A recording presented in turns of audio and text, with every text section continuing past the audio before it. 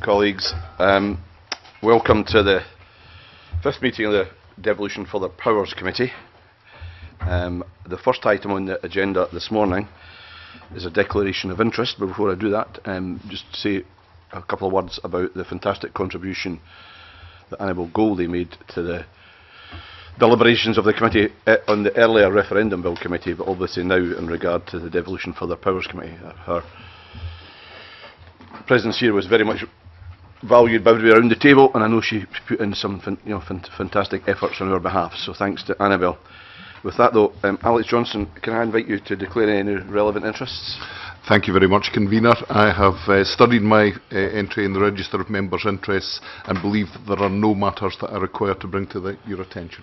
I'm very grateful to you. I think we've also got one apology from Stuart Maxwell. Well, first of all, can I welcome the Right Honourable Alistair Carmichael, the Secretary of State for Scotland, this morning to our deliberations, and also Chris Platt, who I think is your Principal Private Secretary. I've got that title right, Chris. And thank you for agreeing, Alistair, to appear so quickly after the Smith Commission's report came out. It's very helpful to us and able to get begin to get an understanding of both the UK and the Scottish Government's perspectives later. We're just going to ask some general questions at the beginning. We'll go through some of the tax issues, some of the welfare issues, perhaps come back to constitutional things towards the end.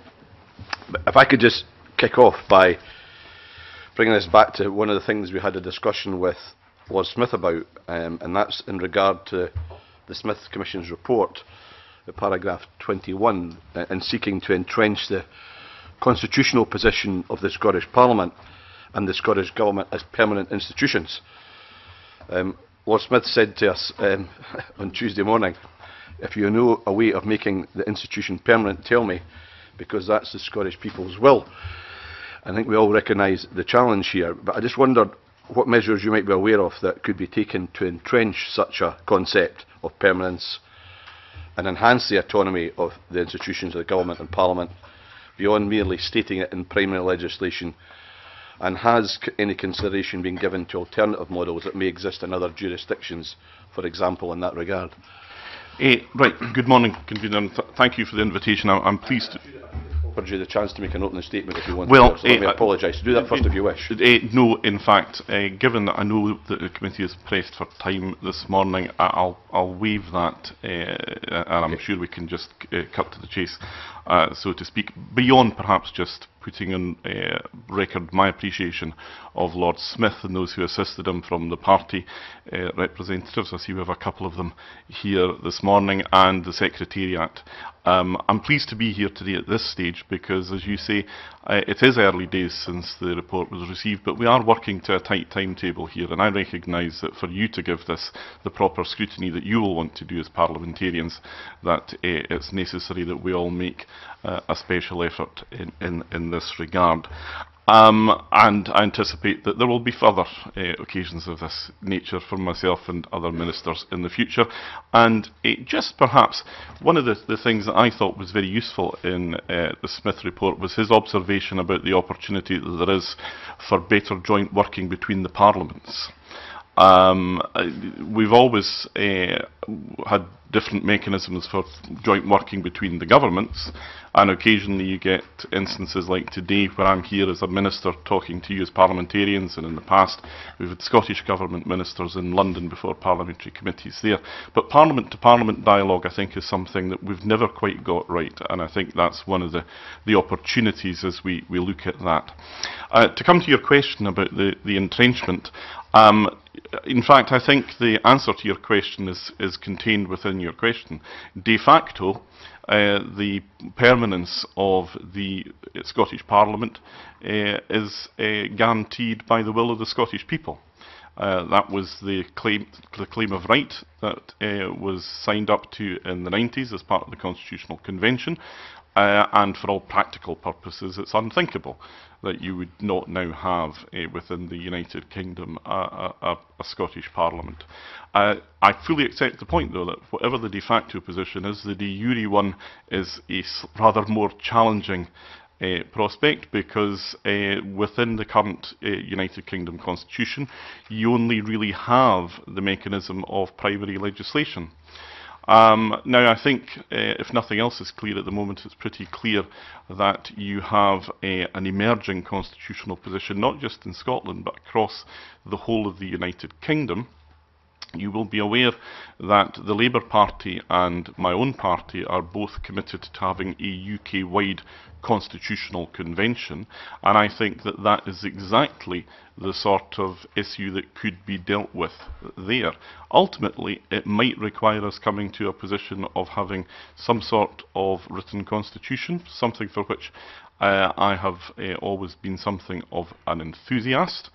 But in the meantime, do you really want to get too hooked up on the de jure position when you consider that, in fact, the permanence of the UK's position within the European Union was down to a piece of primary legislation, the European Communities Act 1972, which has sort of maintained our position and the position of the communities and then the union subsequently. So I'm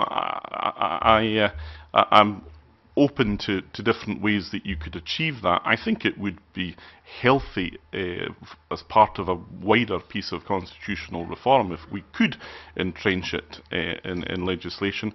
But as I say, I think the biggest guarantee is the will of the Scottish people. Yeah, it was interesting, Lord Smith's perspective on this, and he claimed that obviously if anything like was to happen and it wasn't continued along the will of the Scottish people, then there would be a plague or boils or something will break out. Now, obviously, we don't want that to happen. Well, so, indeed. There's a suggestion being made to me, and I'm glad you said you're open to suggestions that might be a possibility, and I'd just like to explore that. You might not be able to give a lot of detail today. It might be something worth looking at, though. Yeah. In the post-colonial period, when the Autonomy Acts were passed for post-colonial areas, they also contained a Charter of Autonomy. And obviously we're not in a post-colonial situation, understand that, but if there was an Autonomy Act that had a Charter of Autonomy in it that would reserve certain functions and powers to the institutions of the UK, then it's been suggested to me certainly that that's a potential avenue to be able to entrench the Scottish Parliament powers, because we may have to wait some time obviously, and we don't know how long we'd have to wait, we might never get it to the written constitution position. So all I'm asking is that something you're prepared to explore and have a look at? I'll be prepared to explore it. I mean, as Secretary of State for Scotland, I'm constitutionally the guardian of the devolution settlement, so this is something that I can legitimately have a look at. The immediate question that comes to my mind is how do you entrench the Charter? And it seems to come back to primary legislation at that point. But you know, I mean, this is something, and the nature of sovereignty is something that has exercised jurists for centuries. And many years ago, I had the great good fortune, perhaps, to have to study as an undergraduate jurisprudence and the point at which sovereignty shifts and crystallises. But a charter perhaps might draw on the way in which the Treaty of Union was then enacted in the Act of Union. So, you know, all these things can be looked at, but for the moment, you know, I think my priority is working to the timetable that we've got for the implementation of Smith, and you know, if there's a way of achieving the higher level stuff, then I'm in the market for. Okay, that's very helpful. If you could write to us at some stage, just let us know what the response to that would be most useful. Lewis MacDonald. Thanks very much, and good morning, Secretary of State. I was interested in partly following on Bruce's line of questioning, because clearly the Smith Agreement is implicitly and explicitly about a stronger Scottish Parliament within the United Kingdom, and I wondered, as Secretary of State for Scotland within the UK Cabinet, what discussions you've had with colleagues about any implications there may be from the agreement for devolved arrangements elsewhere in the UK, or indeed for the wider UK constitutional position? Well, within the Cabinet, the conversations surrounding the Smith Commission report have been pretty brief, along the lines of we committed to implementing the conclusions of Lord Smith's inquiries and deliberations. We now have these and we will implement them, and I don't think an awful lot more conversation is necessary than that. There are other aspects of the wider UK constitution, though, that is or that are very much in play.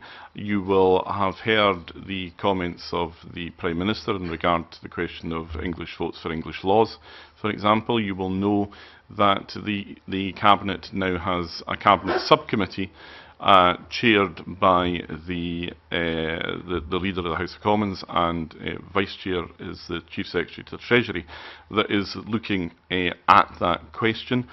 The parties within the coalition have different views on that, and your own party has been invited to contribute to that discussion.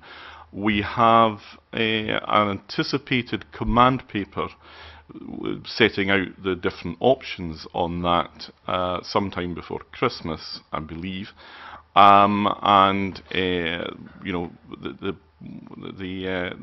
discussions will proceed after that. Ultimately, I think it will be more of an issue to be determined at the next general election in May, and possibly even thereafter.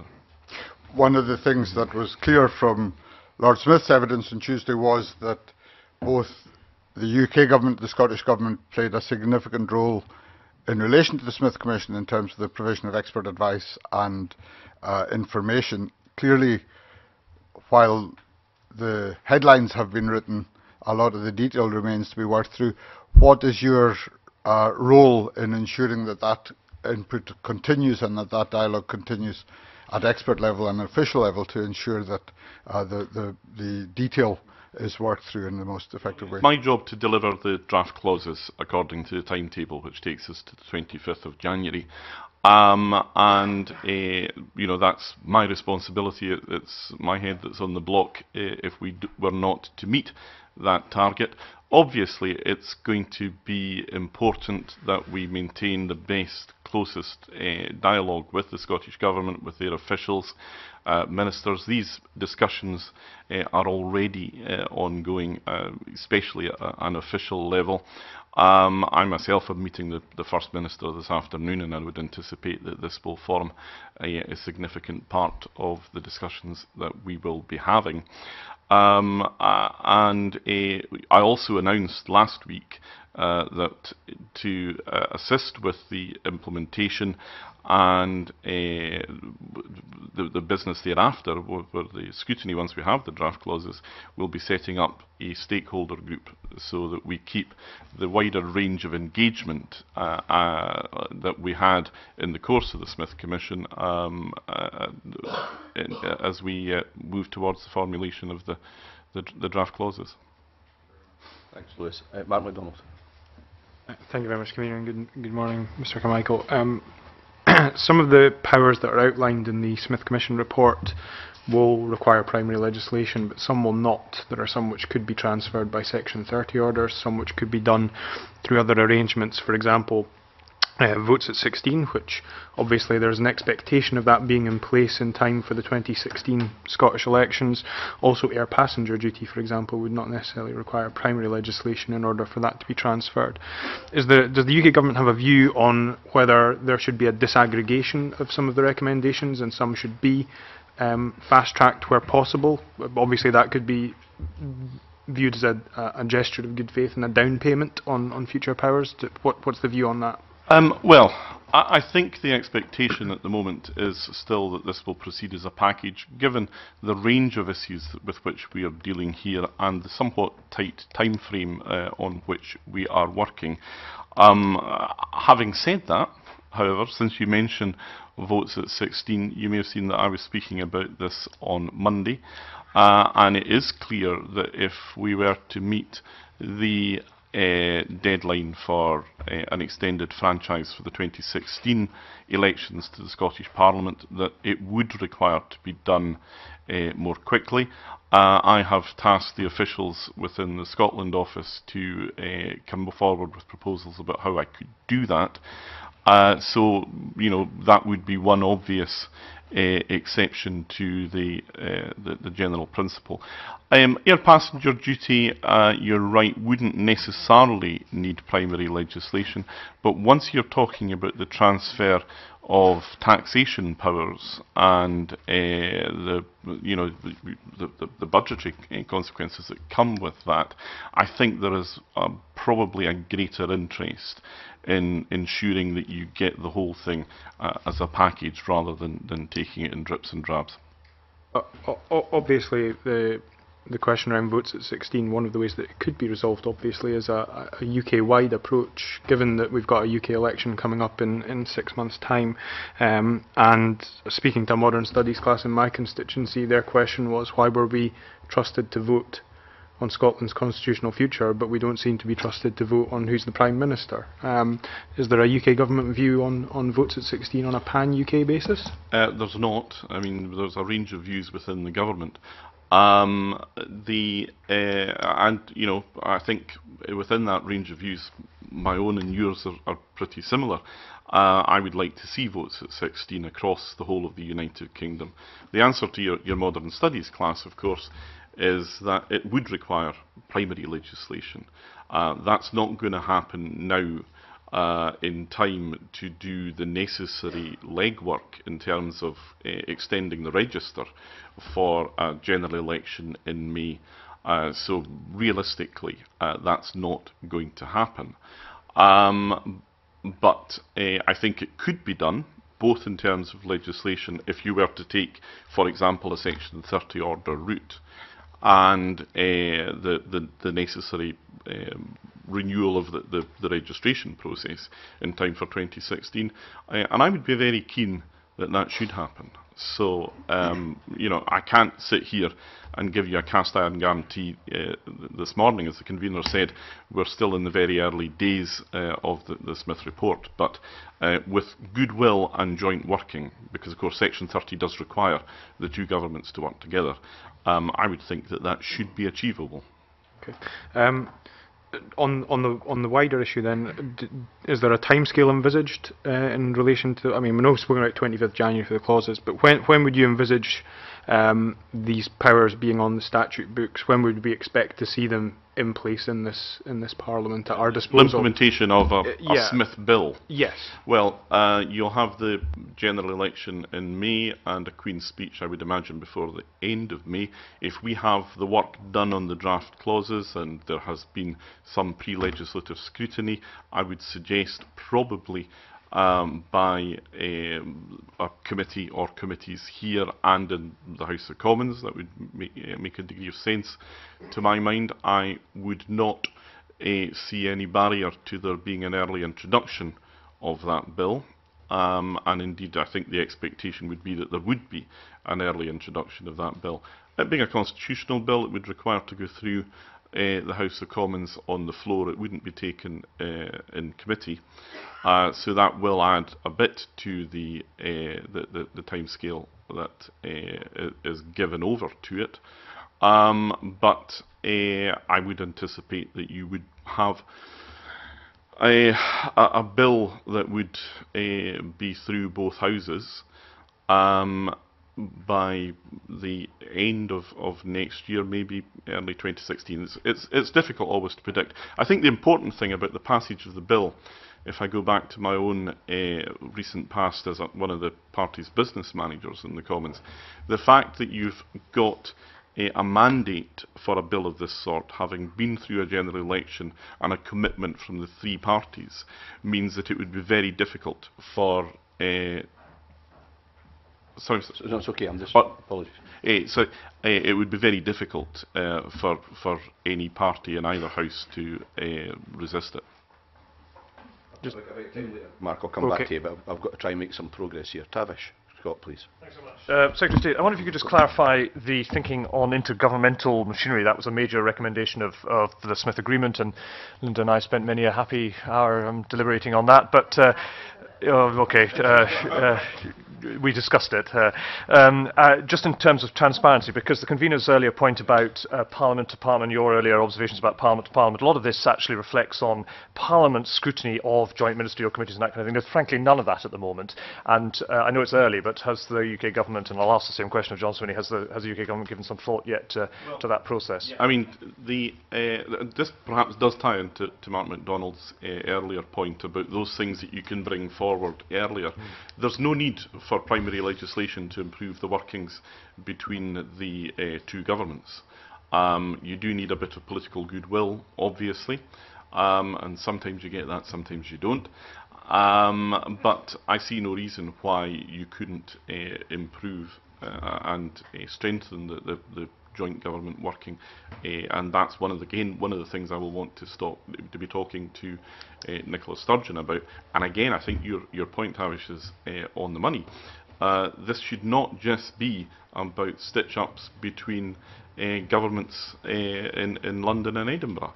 You know, the role of Parliament in scrutinising the joint workings is going to be absolutely fundamental, and I think that, you know, there's a job of work to be done there by Parliament, be it here or in the House of Commons. So you'd be open to such ideas as publication of minutes and so on and so forth, subject of course to agreement of both governments, and indeed Welsh and Northern Irish governments. It's not just about Scotland and London as well. I would be open to that sort of suggestion, with the obvious caveat that experience teaches me that when minutes are going to be published, then they tend to be less revealing than they might otherwise be. And I think if we're to be serious about this, then we will need to find more robust mechanisms and more extensive mechanisms than that. But even Parliament, both in London and Edinburgh, being told when meetings are would be a start. That would be, that's the sort of thing that you could easily start. Okay, I'm going to do another couple of questions in this area, then we'll move on to tax. But Rob Gibson, and then I'm going to come to Drew. Thank you, Convener. Good morning, Secretary of State. In the light of strengthened Scottish devolution settlement within the United Kingdom, Lord Smith expressed the opinion that Scottish Parliament committees could be strengthened. Do you agree that the powers to compel the attendance of witnesses, which applies in Westminster, should be extended to the Scottish Parliament's committees? In principle, yes. The reason that I hesitate slightly here, Rob, is that you invite me into commenting on what is essentially a matter for the Scottish Parliament. You know, that really should be for your own standing orders. And I mean, I think that under Smith, that's the sort of thing that you will have complete control of. And as a Scottish citizen, or as a UK citizen living and born and bred in Scotland, I can see the merit in that, but it's for you to decide your own procedures. Well, that wasn't decided by us, it was decided for us, primarily. You know, David Cameron has offered to meet MSPs in a formal setting in Holyrood. Should other ministers of the UK, if requested, appear before Scottish Parliament committees? Well, that's always something for individual ministers to make the decision for themselves. I've always attended when I've been asked, and I would certainly expect to do so. And if I'm not available, then I have a junior minister who attends in my place. But that really is for ministers to decide for themselves. Thank you. Okay, Rob. Drew Smith. Thanks very much, Convener. Good morning, Secretary of State. Lord Kelvin on Tuesday asked him around this whole issue of the public's understanding of the devolution settlement and the extent to which the public having a good understanding of the settlement was one of the criteria by which we would have a successful implementation.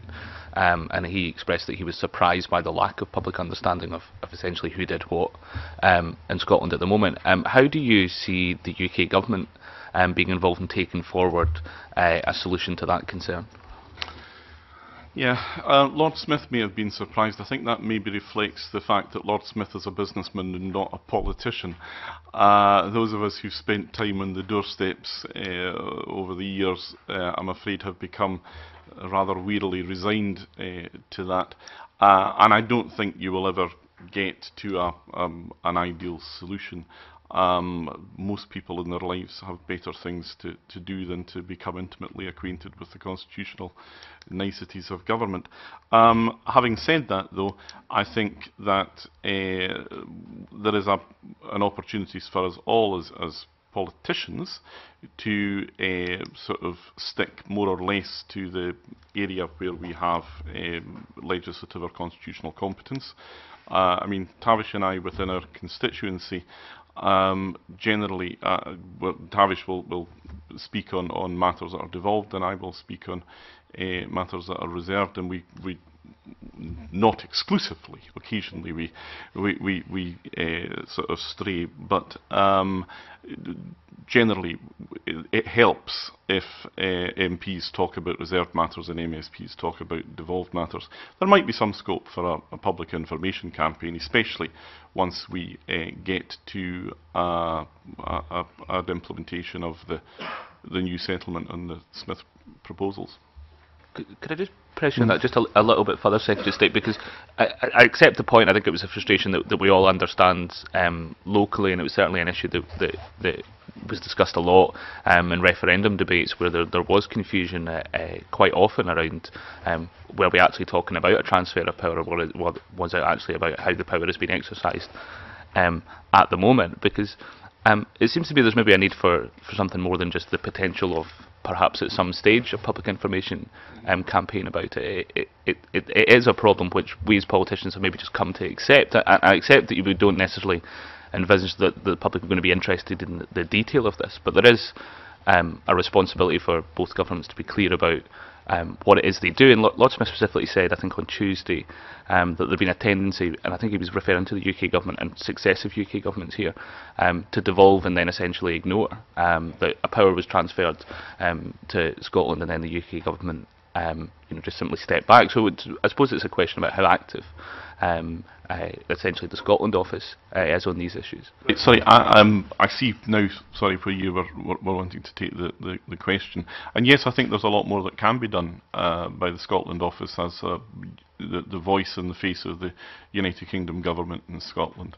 And I think that in many ways, after the Scottish Parliament was set up in 1999, the Scottish or the UK government did kind of leave the field in Scotland, and we didn't do enough to remind people here of the continuing quite substantial responsibilities that we have as a government, and there's more that now requires to be done in that regard. One of the things that the referendum campaign brought about was a beefing up of the Scotland office operation in terms of stakeholder engagement, loosely called, and that involved, in fact, a better engagement not just from the Scotland office but from UK government departments across the field.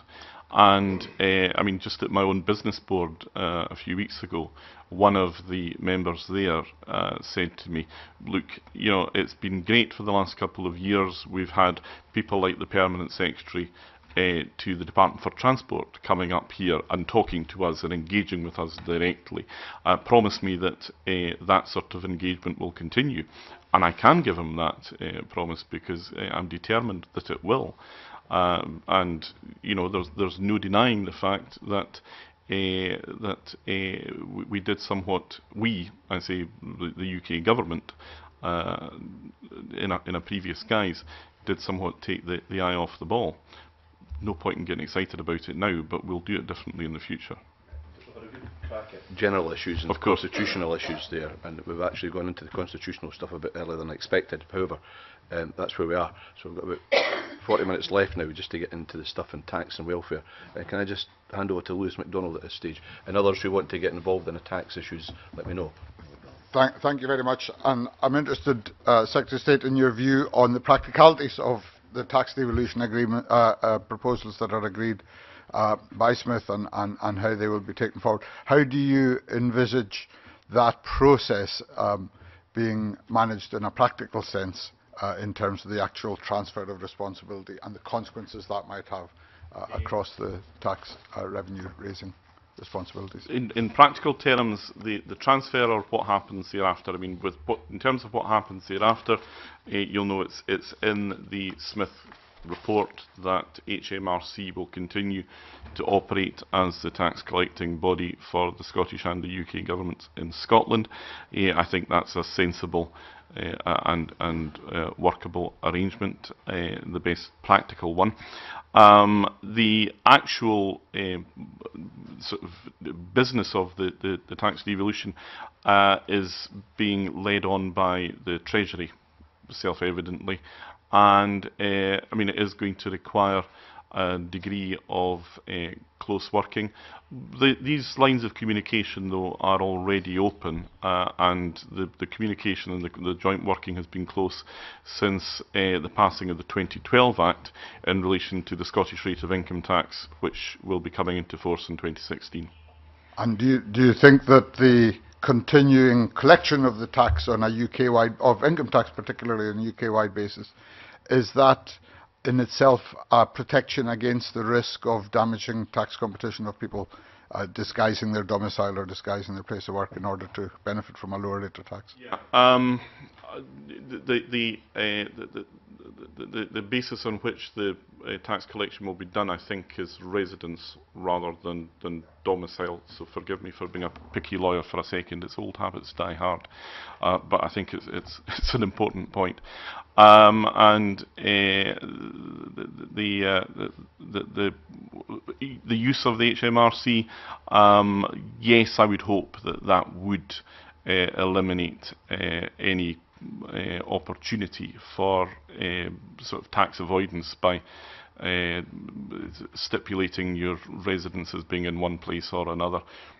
You can't discount the possibility that there will always be people who will want to play the system in that regard, but I think that the continuation of the HMRC as the single UK-wide collecting body is the best guard that there can be for the overall integrity of the system. Thanks very much. Mark MacDonald and then Stuart McMillan. Mine moves on to VAT, Convener, so I don't know if you want to take those who want to cover income tax or... Oh, does anybody else want to go into the income tax areas? And Rob, okay, Rob, we'll do that way. Good point. Thank you. Secretary of State, the devolution of income tax doesn't devolve the personal allowance. Why is that? Because the income tax continues to be a shared tax, you would have to ask the Smith Commission, I guess, why they reached the decision that they did. I can see good reasons for it. Of course, it is also open to the Scottish Government post-devolution to use the creation of a zero-rate band, if they chose to vary the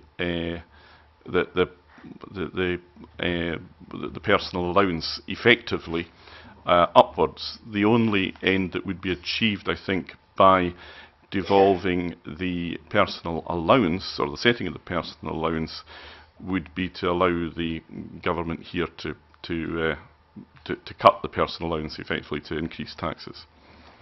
But, you know, the Scottish Government could set a zero rate in the top personal allowance if they wanted, so why not just transfer the personal allowance? I'm sorry, Mr Gibson, I didn't quite catch that. Well, if we could set a zero rate, you know, above the personal allowance, why not just transfer the personal allowance? Well, because income tax remains, as I say, a shared tax. And you know, this is one aspect of the tax that the Smith Commission decided, and that all parties agreed should be reserved. And there are others. You know, the taxation of savings and dividends income, for example, is also to remain reserved. And you know, I don't know, unless you're wanting to cut the personal tax allowance, if that's maybe what you've got in mind, is it?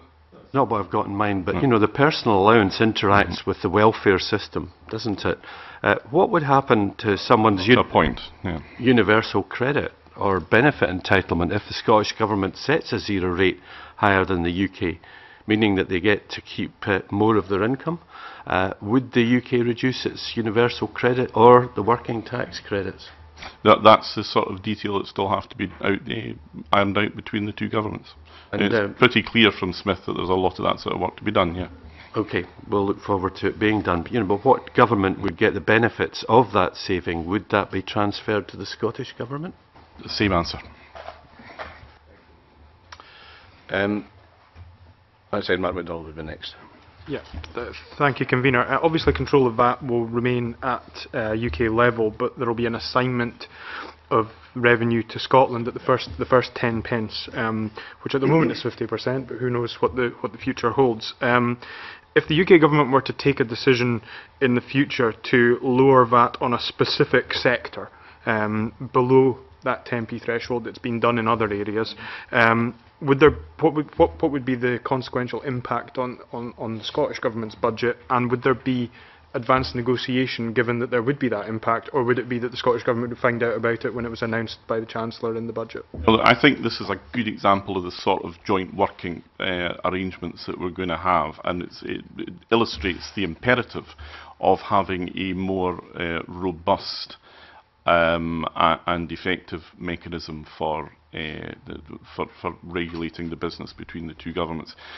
We've managed to get through with what we've had hitherto, because the areas of overlap have been less pronounced than they are going to be. So in the future, that would clearly, in my view, require to be something in which there was consultation between the two governments. Okay, and that consultation would work in more ways than just the UK Government saying to the Scottish Government, we propose to do this on VAT.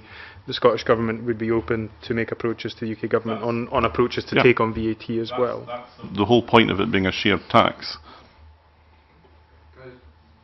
Ask a question about tax, because something came up with Lord Smith about VAT as well, Secretary of State, because in evidence to the committee on Tuesday, the head of the Smith Commission Secretariat, Jenny Bates, stated that if VAT revenues increase due to increased economic activity, then the Scottish Government will keep these increased revenues and vice versa. Just for the record, so I want to meet, because I wasn't, when she gave me that answer, I was slightly surprised, because we're talking about assigned budgets.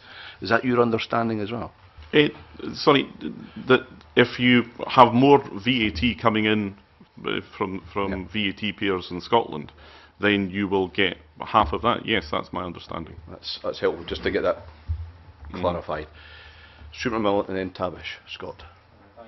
Good morning, Secretary of State. So on page 9 of the Smith Commission report, there are 7 principles there, and principles 4, 5 and 6 I believe are extremely important, particularly on the issue of taxation, and certainly notwithstanding 4, 5 and 6. What are your thoughts on the Smith Commission recommendations to keep corporation tax reserved, whilst only yesterday the Chancellor announced that corporation tax is to be devolved to Northern Ireland? Well, it's subject obviously to the very important provisos that there will be progress made in the Northern Ireland budget being set, and also that there are implications for this in the peace process. I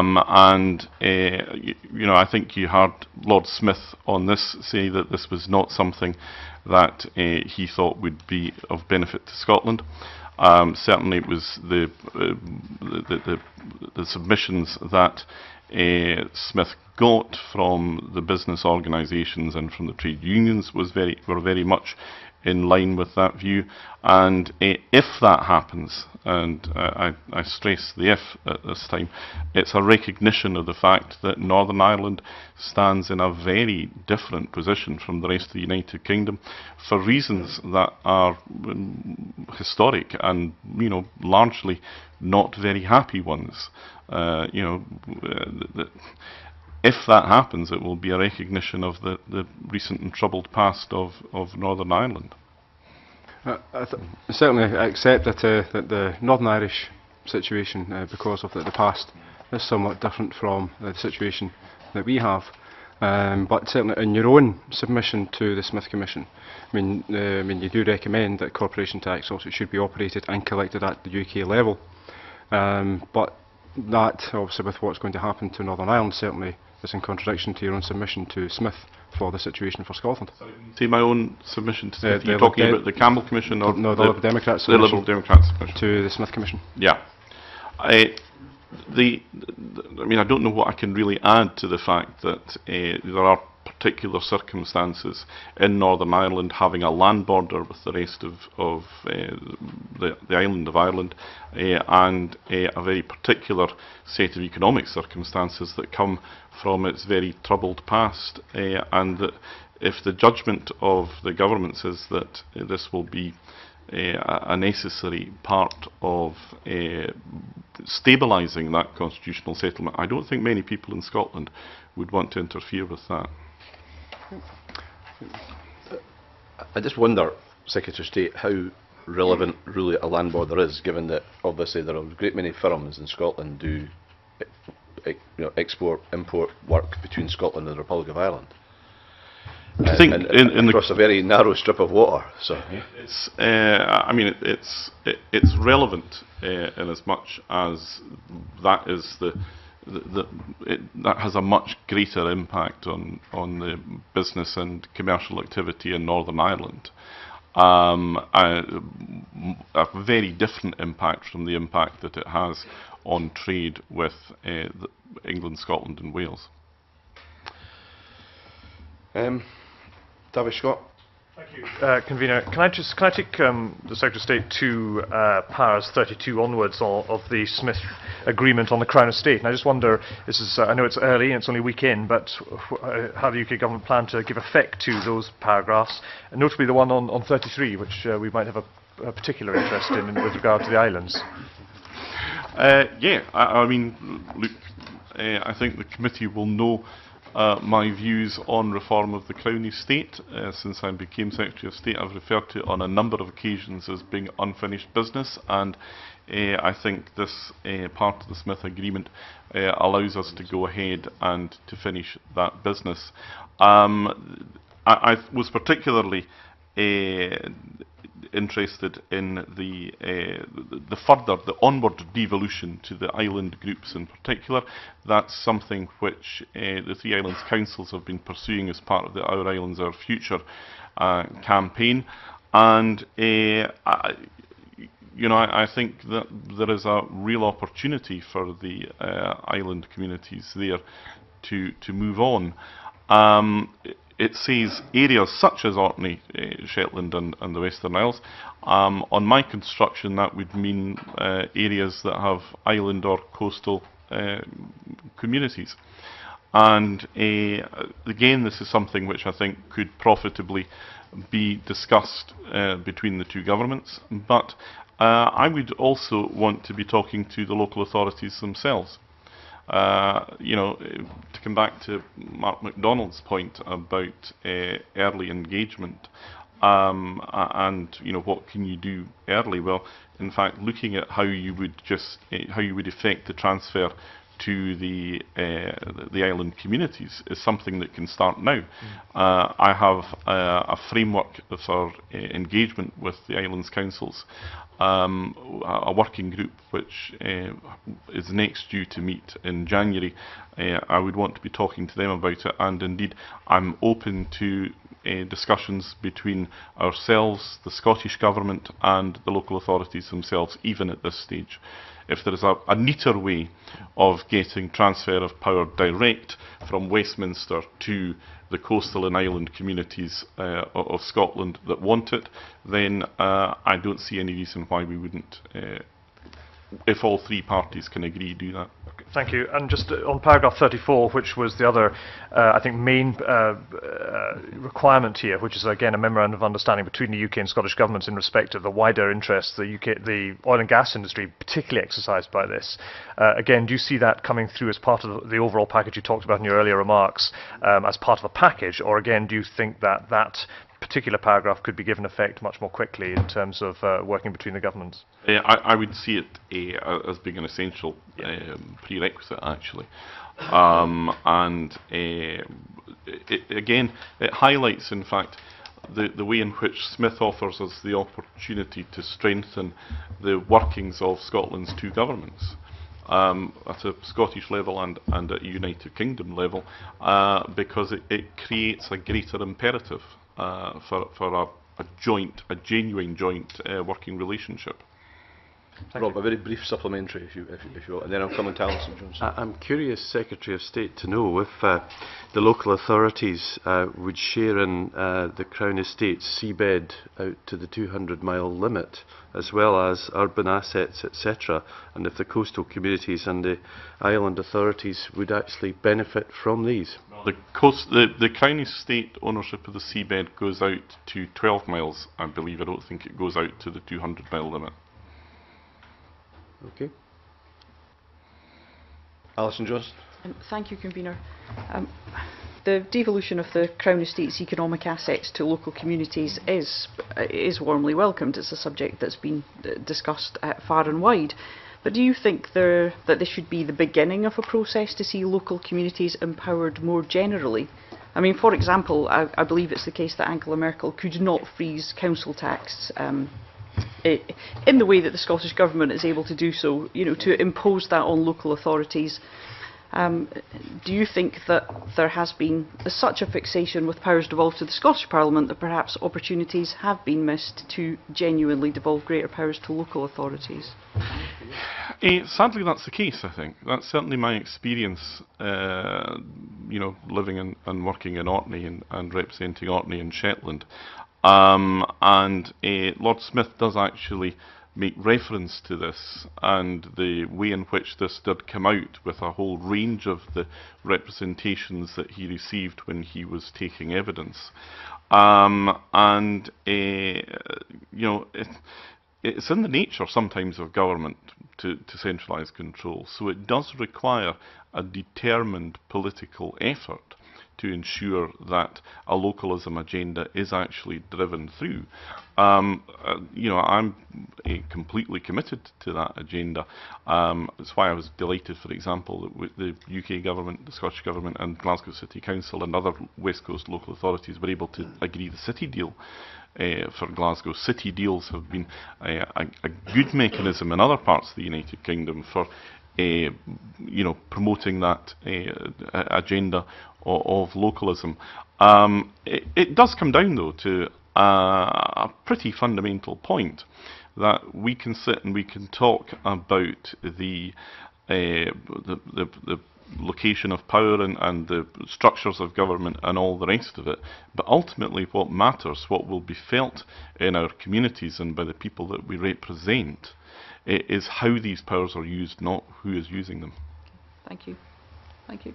I'm going to have to move on to the welfare area right now, folks, and I'll come to Linda Fabian in a moment, but there was one question I had myself, Secretary of State, because I was concerned about the interplay between reserve benefits, the benefits that will come to Scotland through the extended devolution package, and universal credit. So I went and I asked Spice to look at it, and I've circulated that paper around this morning that I got back from Spice. I've seen that, I'm sorry. Well, I apologise you've not seen that, yeah. but I can tell you roughly what it says. It states that if the Scottish Parliament were to top up reserve benefits, then a recipient of universal credit would receive a corresponding reduction in the universal credit payment. Now that surprised me. And therefore I just wonder, I mean, it's maybe too technical a question at this stage, but I think it's something that needs to be explored, because obviously by extension that would probably mean the same to the devolved powers then in these circumstances. Well, I mean, it would be helpful if you could let me have that briefing, because I've not seen it, and I mean, look, I struggle off the top of my head to think of anything in Smith that would justify an assertion of that sort, and I can't think of any first principle that would apply that would mean that it should.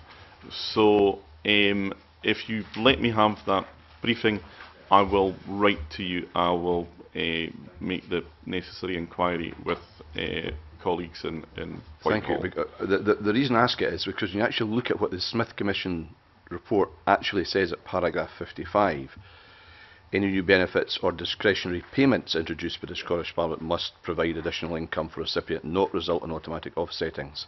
So it doesn't actually talk about the top-up process or the devolved power. So I think we need a bit of clarity around that area. Otherwise, what would be the point of having the powers? Yes. Or to do that? I mean, it's quite a fundamental point.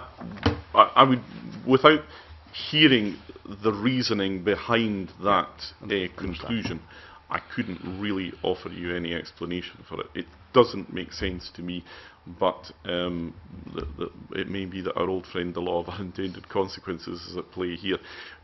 And if that is the case, then all the more reason that we have proper scrutiny of the draft clauses when they're coming forward. Okay, thank you very much. Linda. Thank you very much, Convener. Good morning, Secretary of State. Convener, I'd like to first of all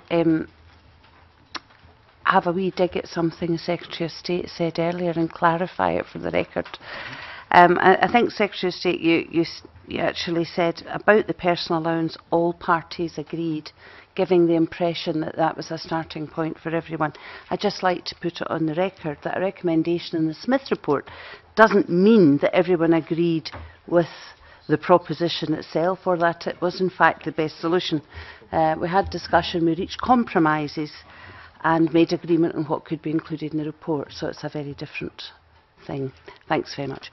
In relation to the substance of what I want to ask, one of the things that everyone, I think, and Tavish will correct me if I'm wrong, no doubt, agreed upon, as did Civic Scotland in their submissions, was that the work programme wasn't working particularly well for Scotland, quite a bit of confusion, and that in fact if we had control over the work programme to meet our specific circumstances, we could use it much more effectively. I was quite disheartened to hear that the UK government had signed extensions to the current work programme contractors. And I just wonder if you could outline for us what that actually means in terms of powers transferred for the work programme, how it will come over to us, and whether in fact Scotland will have to stick with the UK government's methodology and just administer it, and for how long that would be the case. Right. I've seen some of the coverage on this, and I saw the letter last night from Secretary of State for Working Pensions to Rosanna Cunningham. First of all, I think it's important to put out front and centre, this was a decision that was taken in August. So some of the sort of breathless commentary about this being a dreadful decision that was designed to thwart the will of the Smith Commission is not justified, because frankly this decision was taken long before the Smith Commission was even set up. Now, come back to the earlier point when we were discussing the procedures that follow here. You will have a bill which, as I said to you, will clear the House of Commons and House of Lords by late 2015, early 2016. It would need constitutionally to be finished by March, I think, at the latest. That then takes you into the spring of 2016. So, in practical terms, what would be achieved in terms of new systems and designs and the point at which they could administratively as well as legislatively be dissolved, I think remains still to be seen.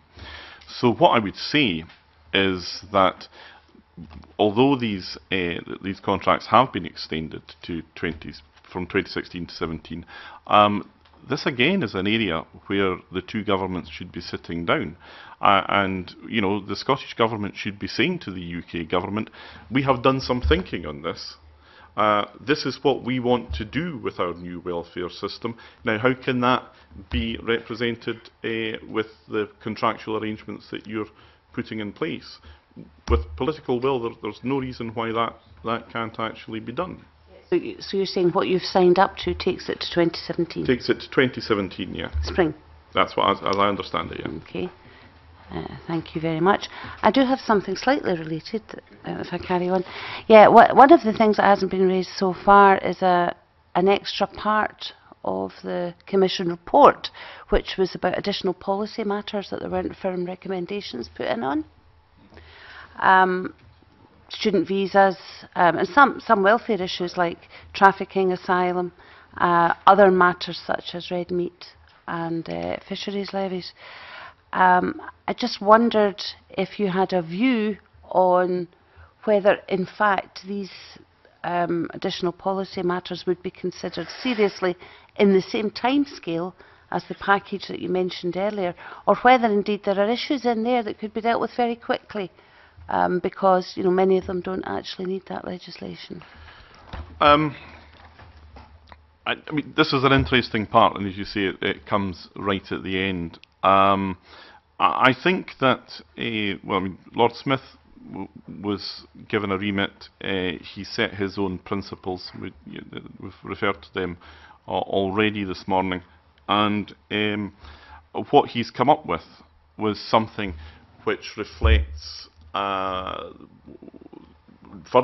need for further devolution in those areas where it makes sense, because there is a distinctive Scottish need. I look at this list, and some of it just looks like issues where people might not like the policy of the existing UK government, rather than something where there is a distinctive Scottish need. On the other hand, though, being able to lodge from within Scotland an asylum claim to the Home Office, I don't see any reason why, with a bit of political goodwill and attention, that sort of thing couldn't be accommodated. That's administrative. You don't need to pass a law for that, rather than having people traipsing down to Croydon. Just in closing then, could I just suggest that student visas was something that we discussed very, very seriously and has a very, very distinctive Scottish element to it, and I don't think there's anybody would complain if you were to say, as a matter of goodwill today, that you would take that very seriously. I'll certainly take that seriously. I mean, I know the issues. I talked to the universities themselves, and it's it's a concern across the whole of the United Kingdom. It's not exclusive to Scotland. I've got 3 very quick supplementaries. I'm told they're quick, so there'll need to be, because I want to get into the last I'll bit. try and be quick with my answers. So, Drew, Tavish, and then Alex Johnson. Thanks, Convener. I hope to raise the same points. I'm grateful to Linda for doing it and allowing us the chance to... I think these are important issues that Lord Smith has put at the end of his report that do need some resolution. I think we need some reassurance that, although they're outside the formal agreement, that doesn't mean that they're just simply put back on the shelf. And you talked about where there is a difference. I mean, health and safety, I would have to say to you, Secretary of State, we do have an anomaly in Scotland, and we do have an interaction between health and safety legislation and prosecution services, and indeed the promotion of health in the workplace through other devolved areas. There are big issues in here, and I wonder if you could undertake certainly to discuss those issues further with the stakeholders that are concerned about them, particularly the STC, but indeed, of course, business would want to be involved in those discussions, because my concern would be that the barrier to progress on that issue is perhaps that the expertise comes from the HSE that we have at the moment, which clearly has an interest in continuing the status quo, and there needs to be a wider discussion around some of those issues, and as Linda says, that it isn't put on the back burner. Yeah, well, I mean, just to take the point you make about HSE and having a different prosecution regime, that's something I know from my own professional background, having both prosecuted and defended HSE cases over many years, and that was always a concern, that there was not that understanding across the whole of the HSE that different considerations applied. You had a different criminal justice system, and the role of the Procurator's Fiscal was very different in terms of bringing prosecutions forward. Having said that, though, it worked more often than it didn't. It nearly always worked. Very rarely did prosecutions fail because of these sort of minor tensions. I still think, though, that notwithstanding the interaction between inspection and prosecution, there's a obvious UK interest in having a uniform system of inspection and regulation across the country. I mean, all these issues are ones where there is clearly work to be done between the two governments, and again I come back to it, between the two parliaments as well. And you know, if distinctive arrangements are to be made, we'll make it by building consensus. Okay, Tavish, and we're not going through this as quick as I need to, because I'm not getting through everybody. Tavish and then Alec Johnstone. Thank you, Convener. On Linda Fabian's first point about the work programme, which I agree with, if I understood your answer to Linda Fabian correctly, Secretary of State, you were saying that subject to the governments working together, there's a way to get that to happen more quickly. It doesn't need to wait till 2017. I think Linda asked a very fair question, which I agree with. But if the Scottish Government can come up with a programme of employability, then it can happen more quickly. Is that what you were saying? That's where the conversation needs to be had. Thank you. Alec? Yes, back on the subject of welfare, having arrived here this morning after 3 years in the Welfare Reform Committee, I've seen the process of divergence which has happened in relation to welfare in Scotland already, and the proposals under the Smith Commission open that up quite significantly. Now, there's been a determination to cling to the Barnett formula, almost a white-knuckle death grip in some cases, but as we as we go towards the proposals contained in the Smith Commission, particularly in relation to working age benefits, there is a significant divergence in policy already, where there is south of the border a policy of reducing dependency, of demand reduction in order to limit cost, whereas there is a priority to do something different, rather the opposite in Scotland. As we move forward with this, are we not heading towards a Barnett formula elephant trap, where the amount of money allocated in UK budgets for working age benefits in particular will fall away, while Scotland may simply pile on demand and find itself underfunded? Well, I mean, that's the beauty of devolution, isn't it? You know, you make your spending decisions, and now you're going to have to account for that in your funding decisions as well. And you can only spend the money once. If we've learned nothing else in the last 10 years, we should surely have learned that. Now, Stuart McMillan. A question just regarding the DLA and PIPs, but just before I go into that, just in terms of the work programme, was Lord Smith made aware of the extension when he was going through the process? I don't know. Okay, thank you. Just in terms of so going back to the other question, it's under paragraph 49 of the Smith report. Also, the DLA and PIP is to be devolved, but obviously with the transition from DLA to PIP being delayed, it's reasonable to request a halt to the rollout so that it doesn't actually create any difficulties to Scotland. And is this something that you would agree with? No, I don't. I mean, look, you saw yesterday, for example, instances where there were changes made to taxes, stamp duty, land tax in particular. You know, that's going to continue across the whole of the United Kingdom until stamp duty is devolved then formally at the beginning of the next financial year.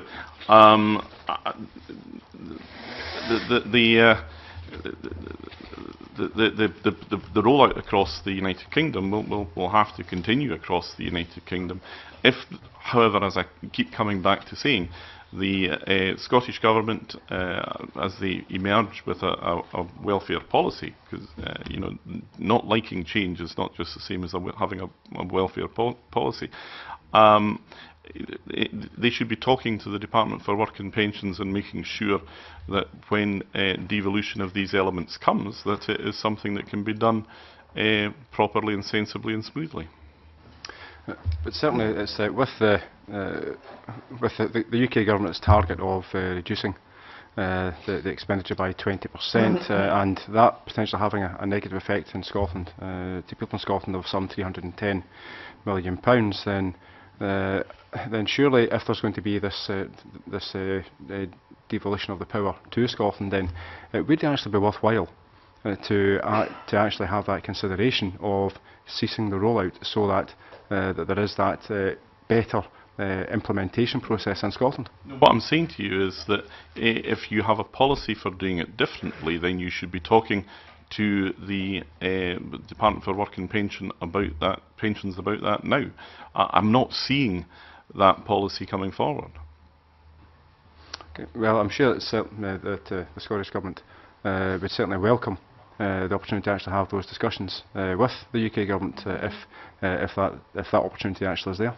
I think if your committee wants to take any message from this morning's session, Convener, you might take the message that I am an enthusiast for improved communication between Holyrood and Whitehall in these matters. Where do you want us to start?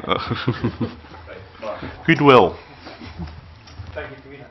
On the subject of welfare, earlier on corporation tax, you mentioned submissions to the Smith Commission and the fact that they had directed the approach that was to be taken. On welfare, there was almost universal support from Civic Scotland for a much more radical transfer of welfare powers than that which is contained within the Smith Commission.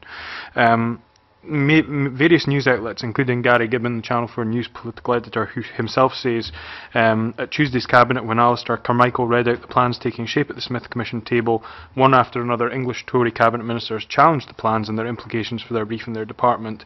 And he says that Ian Duncan Smith was the sharpest critic of what was being cooked up in Scotland, fearing his entire universal credit fabric was being unravelled. Is that an accurate representation of events? No. No? Okay. In that case, did the UK government have any input in relation to the welfare proposals that were being drafted at the Smith Commission? We were asked and we provided briefing and information for the Commission on a number of occasions. Yes, I believe so. Okay. In terms of the input then of Civic Scotland and obviously their comments in the aftermath, do you take the view that the recommendations in the Smith Commission report are a floor or a ceiling? I'm sorry, what do you mean by that? There have been calls from many in Civic Scotland who feel underwhelmed by some of the welfare powers that are being proposed and would like to see some of them perhaps being revised or advanced further post the Smith Commission report. Is it your view that the recommendations of Smith are a floor or a ceiling? I don't think that's a sensible way to proceed in terms of the implementation. They're substantial. It's between £2.5 and £3 billion of welfare power. You can do a lot of good with that sort of money if you concentrate your mind on it. As I said already, I have a stakeholder group which is being formed. I would expect that, in fact, I know that Citizens Advice Scotland, for example, are very keen to be part of that, and I will work with them and anybody else.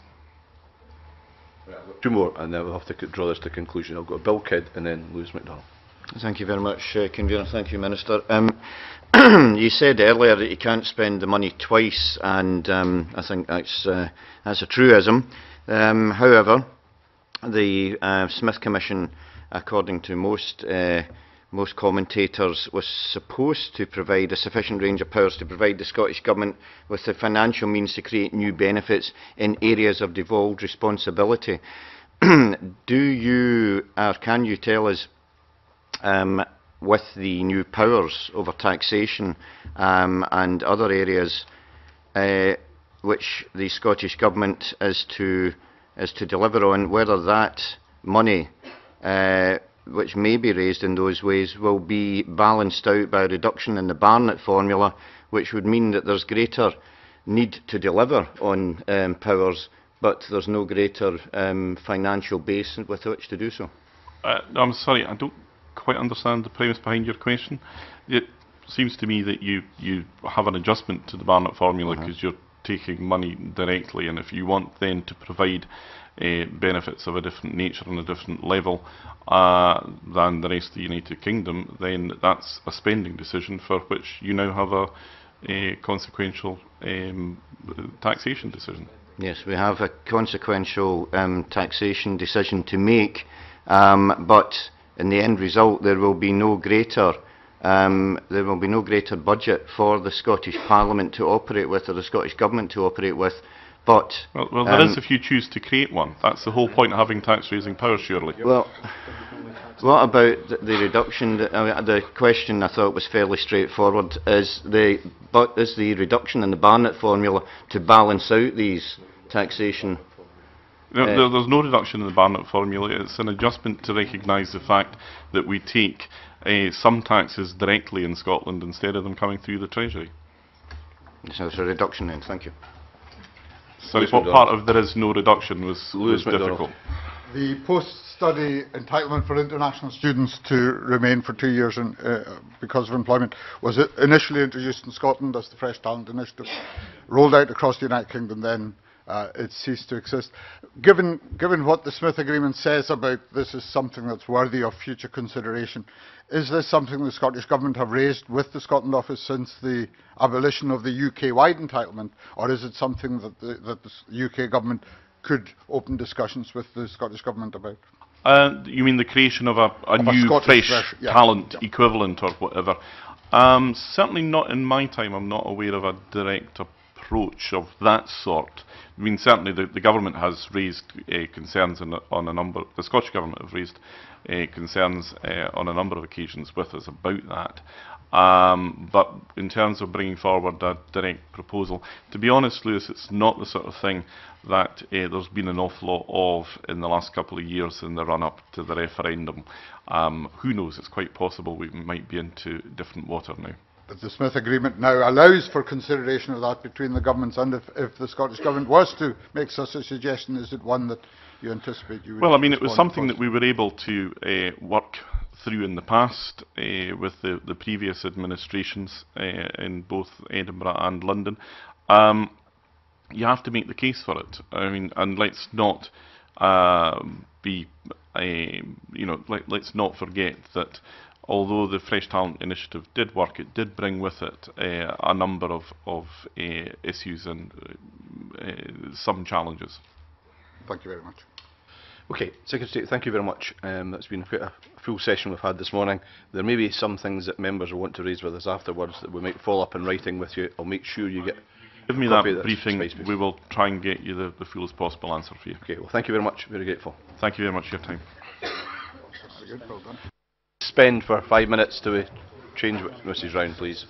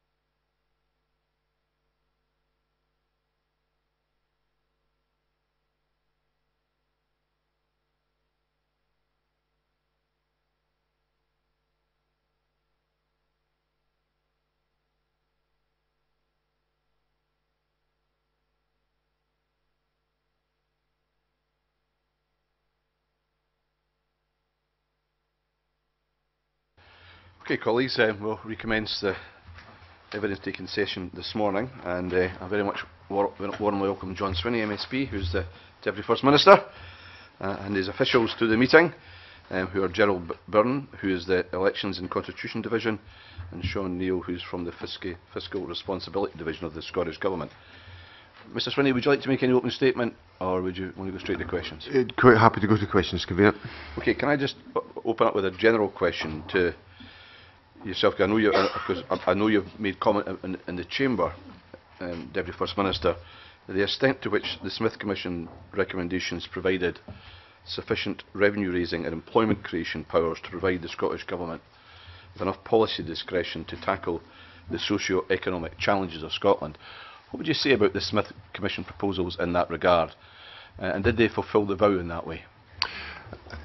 I think at the outset, Convener, I'd want to reiterate what I said in the Parliamentary Chamber, well, what I said in the National Museum last Thursday, what I said in the Parliamentary Chamber on Tuesday, which was that I welcome the contents of the Smith Commission recommendations. I think they represent the acquisition of new powers to the Scottish Parliament, and in that respect they are welcome to me and to the Scottish Government.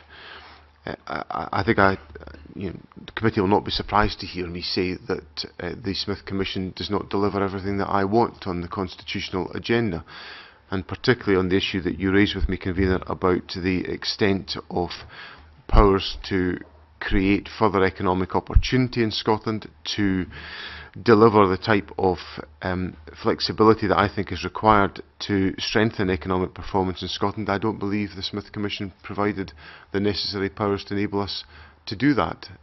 What powers it has provided, the Scottish Government has committed itself, and I reaffirm that point today, to utilise those powers effectively in the interests of people in Scotland. But I don't think that the type of influence that members of the public would have hoped to have come out of the Smith Commission has been realised as a consequence of its decisions. Thank you. Where do you think it would have been relatively simple for them to have gone further in terms of their recommendations that would have helped you with job-creating powers? I think there could have been movement on issues such as employers' national insurance contributions, the power to control and to vary employers' national insurance contributions, which are seen by employers as a crucial factor in determining the cost of employment and therefore the ability to recruit additional staff. Secondly, I think the ability to exercise some discretion over research and development tax credits to encourage investment by the private sector, and one of the recurring pieces of analysis over Scottish economic history over the last 25-30 years has been the relatively poorer performance on private sector research and development that we've experienced in our economy. I think we have to do something distinctive to improve that. Obviously another element of how that could be taken forward is powers over corporation tax, which obviously have been a long-standing position of the Scottish Government, and our belief that these issues could have delivered for the Scottish Government a greater degree of flexibility to enhance and to improve economic performance. Thank you, Deputy First Minister. Lewis MacDonald. Thank you very much, and good morning. The point you've made this morning, I think, do reflect what you said in the Chamber, but you would accept the fundamental point that the Smith Agreement is an agreement, and it's one that you have signed on behalf of your party and of the Scottish Government, and that by doing so you accept that it is a coherent, logical and welcome package of powers, even if it's not quite the package that you yourself would have designed. Well, I think if I work my way through all the descriptors in Mr MacDonald's question, let me take them one by one. I certainly think there are welcome new powers. There are additional powers. I'd have to part company with Mr MacDonald on the question of coherence. I think the powers could have been, my answer to Mr Crawford essentially made my point about coherence, that I think there are one of the points I would make about coherence. I think the agreement could have been more coherent because I think there could have been more complete job-creating powers that would enable us to strengthen the tax base of Scotland. Why does that matter? That matters because it would create the opportunities to generate the revenues in Scotland that would enable us to take forward some of the other measures that are in the Smith Commission, particularly on the question of welfare, because as I made the point in my parliamentary statement and in response to questions on Tuesday, if we want to extend the welfare arrangements in Scotland, we have to have some means of paying for it, and therefore economic expansion and growth in the tax revenue base is a fundamental consideration in that respect. And then finally, on the question of coherence, I think much greater scope and responsibility could have been devolved around the area of welfare, which would have enabled us to establish much better interaction between the welfare system and the tax system, which for me is an absolutely crucial point in how individuals make the journey into employability. Now, those are some of my observations, but Mr MacDonald is absolutely correct to characterise this as an agreement to which the Scottish National Party and I are party, that I endorse its contents. I will work in good faith to implement its contents, but I do think there are significant limitations in the agreement and significant constraints that will mean that we will achieve less as a consequence of the terms of the agreement than would have been the case if we'd had more responsibilities. I very much welcome what you say about endorsement and about approaching the matter with goodwill. I think that's critical. Can I finally ask what you would say to members of your own party who appear to treat the agreement with contempt and not to show the goodwill that you have indicated this morning? Well, I presume Mr MacDonald is referring to the incidents in Paisley earlier on this week, and I just simply say that I do not believe that was in any way an appropriate or justifiable way to act, and I think my party has dealt with the issue in an appropriate way. Mark MacDonald. Thank you. It falls within the area around the coherence, and Deputy First Minister, you've outlined some of the areas that you would have liked to have seen going further. Just before you came to give evidence, the Secretary of State appeared to indicate that he viewed the Smith proposals as being a floor rather than a ceiling, and said he was open to input on ways in which perhaps improvement could be made. Would that open up, do you think, the opportunity for further constructive discussion as the clauses are drafted and potential new powers come to this Parliament? Well, I'm all for constructive discussion, as I have demonstrated over the last few weeks to a number of people around the table. So I think if there's...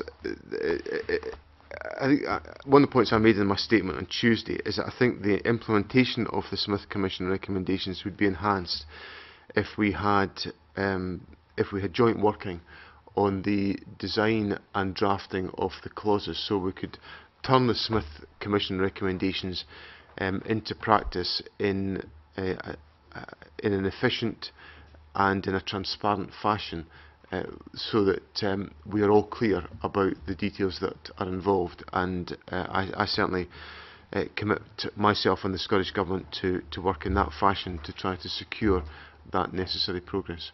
You've outlined a number of areas where there could be early transfer of power because legislation is not required, and we explored that earlier with the Secretary of State. He appeared to rule out anything beyond votes at 16 being delivered outside of what he referred to as a package. Is that something that you would want to see further discussion on? Are there powers that you think, beyond the votes at 16, which obviously we want to have in place to allow 16 and 17-year-olds to vote in 2016, are there other powers which you would like to see being transferred early in order that the Scottish Government could make effect of them, and effectively it could be seen as a down payment on future powers? I think essentially I come from the point of view that the sooner we get on with this, the better. I take Mr MacDonald's point. This is an agreement, so we should get on with implementing the agreement as swiftly and as timeously as we can. I'm reminded that during the referendum campaign, the former Prime Minister Gordon Brown said that the additional powers that would be offered by the three UK parties would be delivered quicker than Scottish independence. And Scottish independence was to be delivered by March 2016. So that's quite an urgent and pressing timetable. So I'm certainly very committed to working to the timetable set out by the former Prime Minister, who made such a decisive contribution and has made a decisive contribution to Scottish politics, and I pay warm tribute to him here today. But I think the sooner we can get on with implementing these powers, the better. And you know, I've had a look already at the Smith Commission clause by clause to look at what would be the necessary instruments required to take this forward. And not all of them require to wait for primary legislation. Lots of them could be taken forward through Section 30 orders and legislation within this institution. Lots of them could be taken forward by intergovernmental working. And so I don't quite understand the rationale, if we want to make progress on these questions, why we have to wait to implement this as one package. There have been different numbers banded around in terms of the control of taxation and revenue that would exist within this Parliament post-implementation of the Smith proposals. Can you outline the Scottish Government's position in terms of what element of this Parliament's revenue would be in direct control of any Scottish Government? The Scottish Government's undertaken this assessment using the detail of government expenditure and revenues in Scotland as the base, which is of course a National Statistics approved publication. It is the authority on the public finances in Scotland. So we've used the GERS analysis as the basis of our calculations.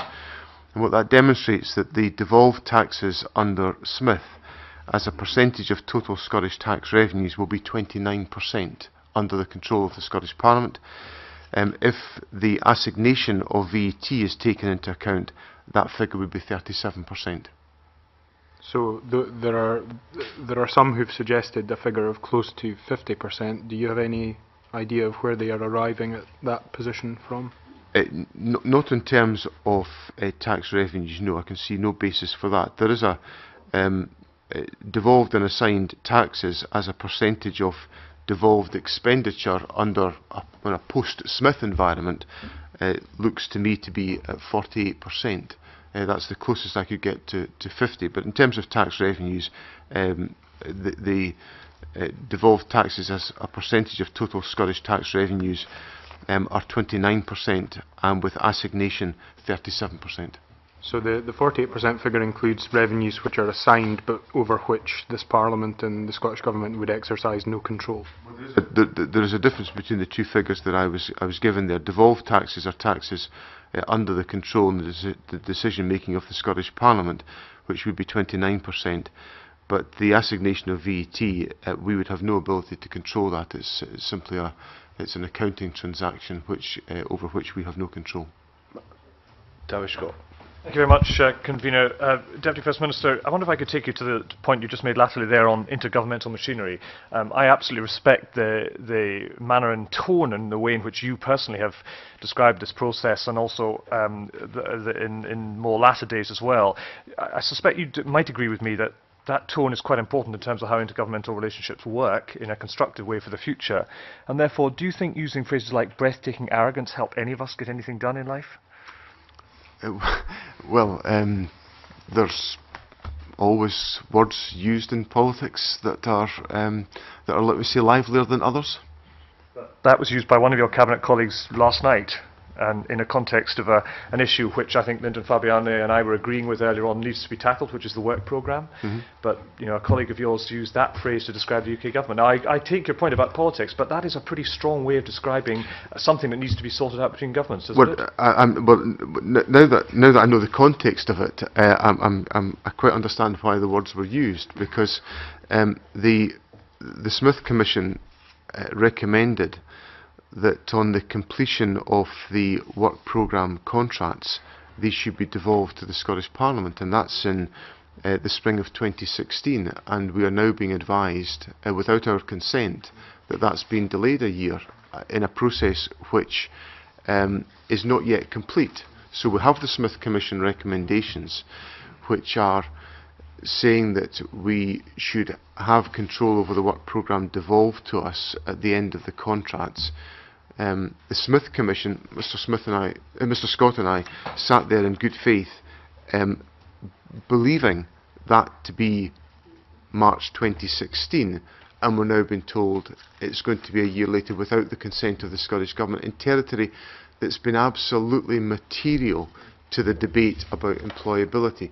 So I think I quite understand why the remarks were made in that fashion, and I think those remarks are understandable and appropriate. I think what we get to in all of this analysis is the whole question of good faith. We need to get on in good faith, and one of the things which I think undermines that good faith is seeing the goalposts being moved on an important issue that the Smith Commission has judged upon. More, except I think the record says that decision was taken before the Smith Commission was even a factor. So I think it needs to be important about when that happened. But can I just press you on?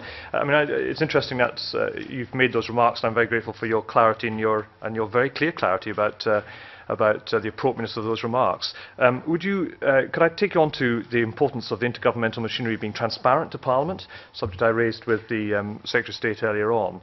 Would you agree with his contention that in the Parliament-to-Parliament relationships there must be much more scrutiny of how those mechanisms are to work in the future, so that Parliament can adequately scrutinise government here in terms of how that relationship is to work for the future? I think Parliament should be able to scrutinise government to whatever extent Parliament believes to be appropriate, and government should make itself available to undertake that scrutiny. And do you have any thoughts in that sense as to how that could best be done in the context of publication of meeting dates and what the agendas may be and so on and so forth, given these are very clearly government-to-government relationships? I'd have no difficulty with a very open, transparent approach to these issues. Thank you. Morning, Deputy First Minister. Going back to the early exchange on the issue of early transfer of powers, the Secretary of State actually said that he was concerned about power being transferred in dribs and drabs, I think was his expression. Presumably you would accept that there is a need for a comprehensive Scotland Bill, and you could also see advantages to that. And I wonder if I could just ask you specifically, were there any other issues in the agreement that you signed other than votes at 16 that suggested that the package would not be taken forward in a comprehensive way? I don't actually think that the Smith Commission particularly came to a view that there had to be a comprehensive one bill implementation of its propositions. I don't think that was something that we came to a conclusion about. Implicit in the timetable that was set out in advance of the process. If we're going to talk about the timetable that was set out in advance, then Gordon Brown said that all of this would be done and dusted and implemented before Scotland could have become an independent country, which is March 2016. So that's a timetable which was advertised before the process started. I stand to be corrected, but I cannot recall the Smith Commission coming to a conclusion that all of this had to be implemented as one package. I accept there's been a lot of commentary about 16, 17-year-olds. I completely associate the government with that, and that we would take early steps within our responsibilities to advance those arguments. But I don't recall anything in the Smith Commission that suggested to me this had to await one legislative proposition, because, as I've said to the committee already, there are a number of different routes by which the recommendations of the Smith Commission could be implemented. Now, I think to use the terminology dribs and drabs has a certain, conveys a certain incoherence. I think I could perhaps put some more elegance into that by saying we could have an orderly staged process to implementation, to coin a phrase that my civil service colleagues would probably approve of. And we could do that over a reasonable timescale, and I think that's perhaps a slightly more elegant way to talk about it. Nicely done, Deputy First Minister.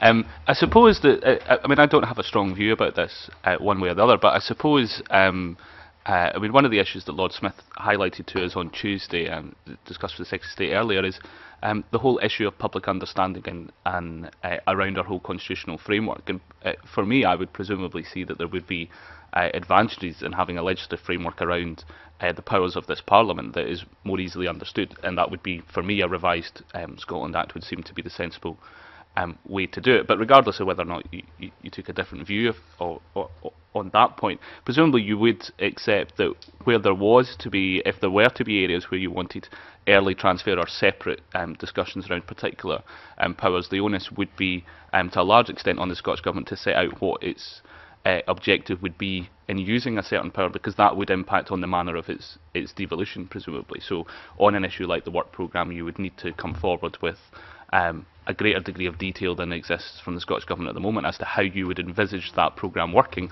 because that would impact on the contractual arrangements and perhaps on how that how the power would be devolved.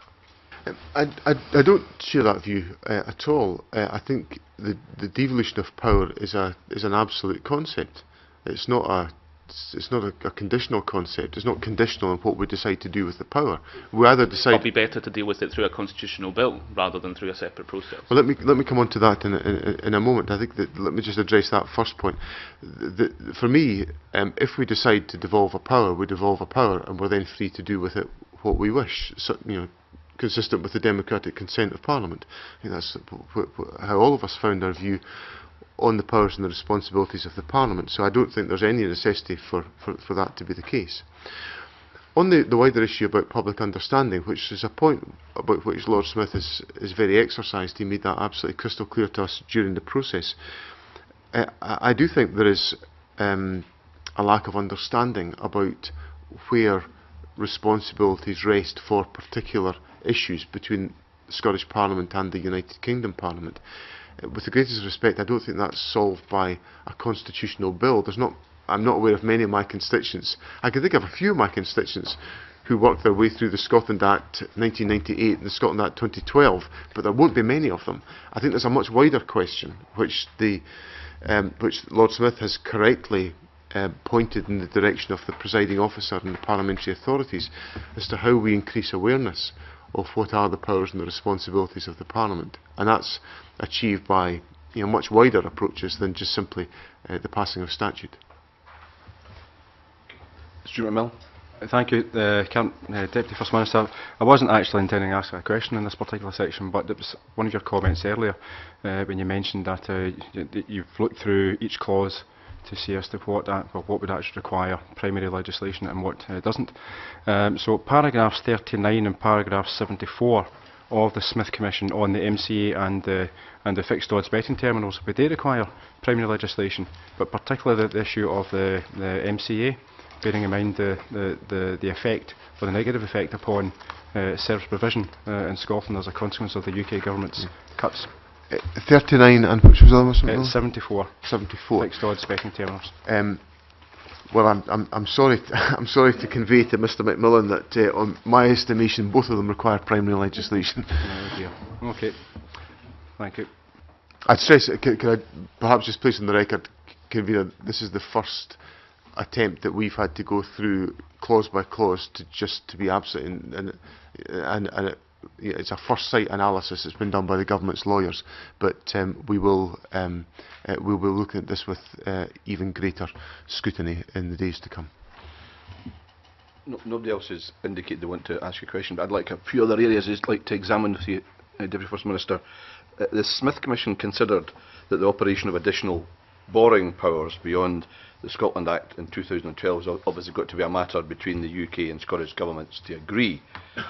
And therefore, I'm looking for your view about how you see the borrowing powers that should be available to the Scottish Government should operate in practice, and whether the UK Government need to underwrite a move to prudential borrowings, and how you see that process going from here. I see the requirement for borrowing to essentially be in place for two purposes. One is to support capital investment programmes, and for us to be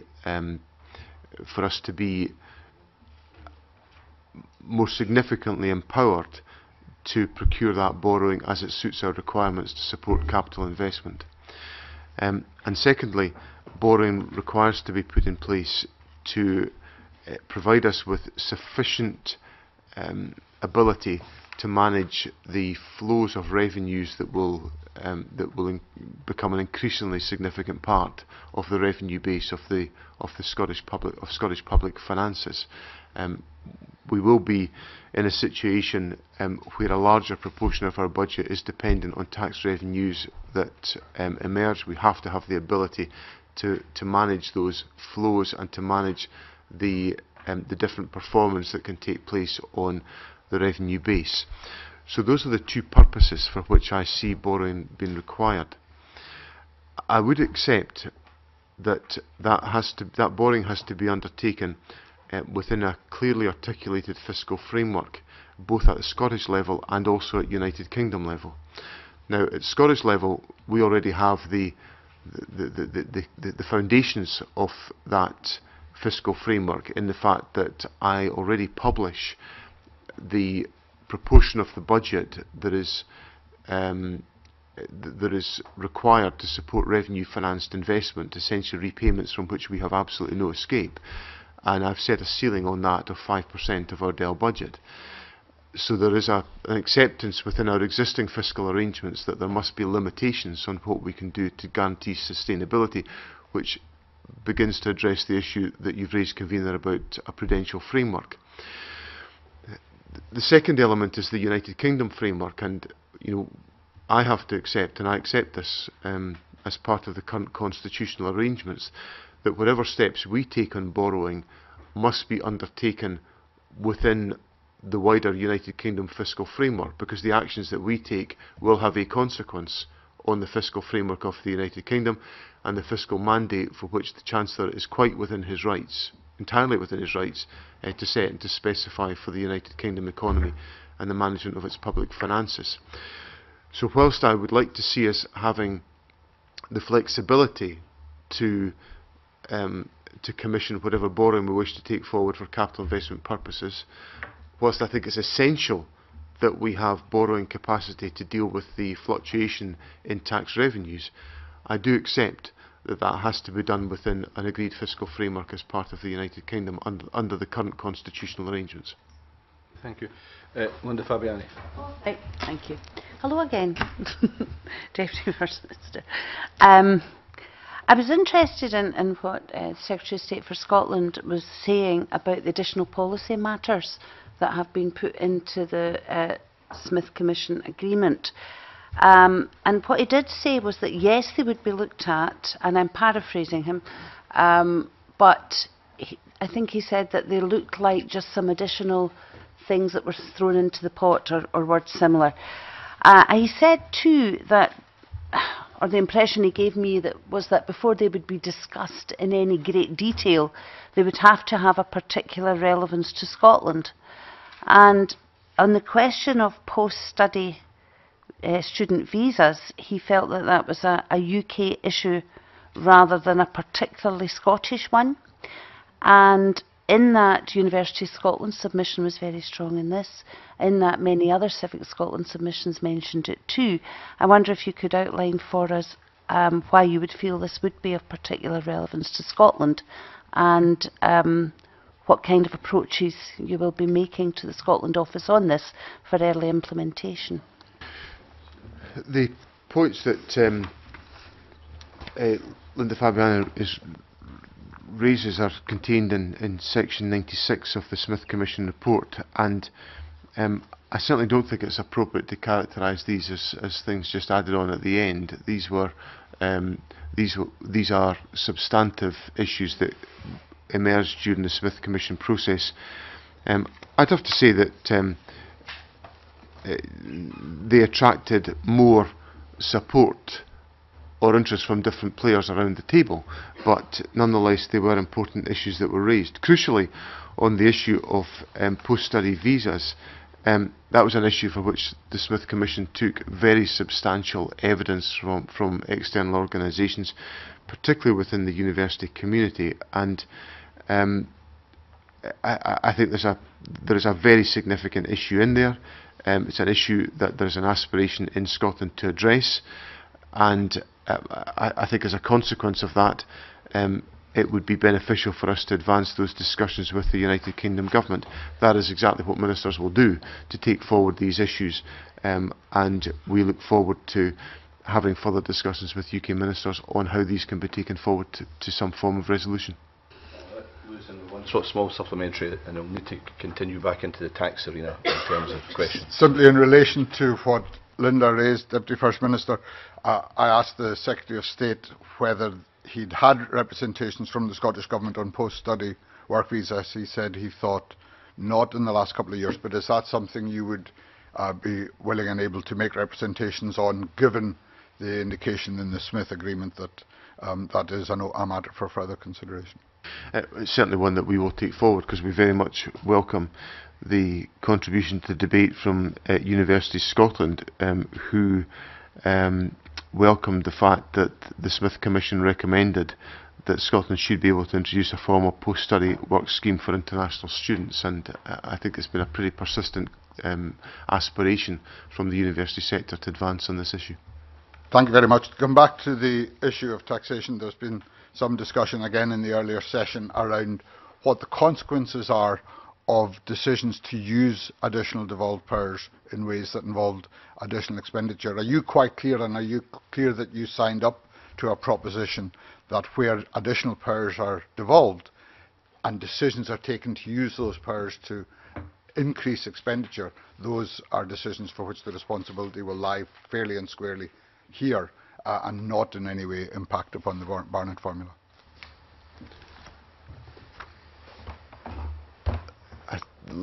I think I could perhaps do with just hearing that once again from Mr MacDonald, because he ended up somewhere where I didn't expect him to end up with that question. Certainly. So there was an exchange while the Secretary of State was here around the question of whether Barnett would in some way compensate for spending decisions taken by the devolved government in devolved areas. My understanding is that once the responsibility is devolved, then the decisions are for the Scottish Government to take, and the tax consequences of that are borne within Scotland. Would the Deputy First Minister agree that that's his understanding too? Well, I think I'm not sure. I didn't hear the exchange that to which Mr MacDonald refers with the Secretary of State. So I'll go back and look at exactly what the Secretary of State has said. But I think it's important to remember that the in the Smith Agreement at section 95(1), the agreement says that the block grant from the UK Government to Scotland will continue to be determined via the operation of the Barnett formula. So that's the clear continuation of the Barnett formula as it applies to changes in public expenditure in England as they affect Scotland. There is subsequent to clause 95(1), there is clause 95(3)(a), which deals with the arrangements around the initial devolution and assignation of tax receipts, which will obviously lead to an adjustment to the block grant, and all of these questions will be the subject of negotiation between the Scottish and United Kingdom governments. And I should add that for the benefit of the committee, that these issues in my experience are not easy issues to take forward, given that I still do not have an agreement around the block grant adjustment for land and buildings transaction tax or landfill tax with the United Kingdom government, which is not for the want of trying over a 2-year period. I recognise the complexity of it, and indeed, of course, the confirmation of the Barnett formula in this agreement is very important indeed. My point is, if a future Scottish Government chose to use the power to create, for example, additional benefits that are not in existence in the rest of the United Kingdom, that would be a decision for which the responsibility would lie with the Scottish Government. I accept that, yes, sir. Rob Gibson and Tavish Scott. I'd like to ask a question about the Crown Estate. The Secretary of State for Scotland suggested that local authorities would actually benefit and coastal authorities would benefit from the Crown Estate's seabed, but he made it quite clear that that was up to the 12-mile limit. Now, in the beginning of paragraph 32 in the Smith report, it says that responsibility for the management of the Crown Estate's economic assets in Scotland and the revenue generated from these assets, etc., would be transferred to the Scottish Parliament. You know, the area beyond the 12-mile limit may contain a lot of offshore infrastructure. Is it your understanding that revenues from these would come to the Scottish Parliament?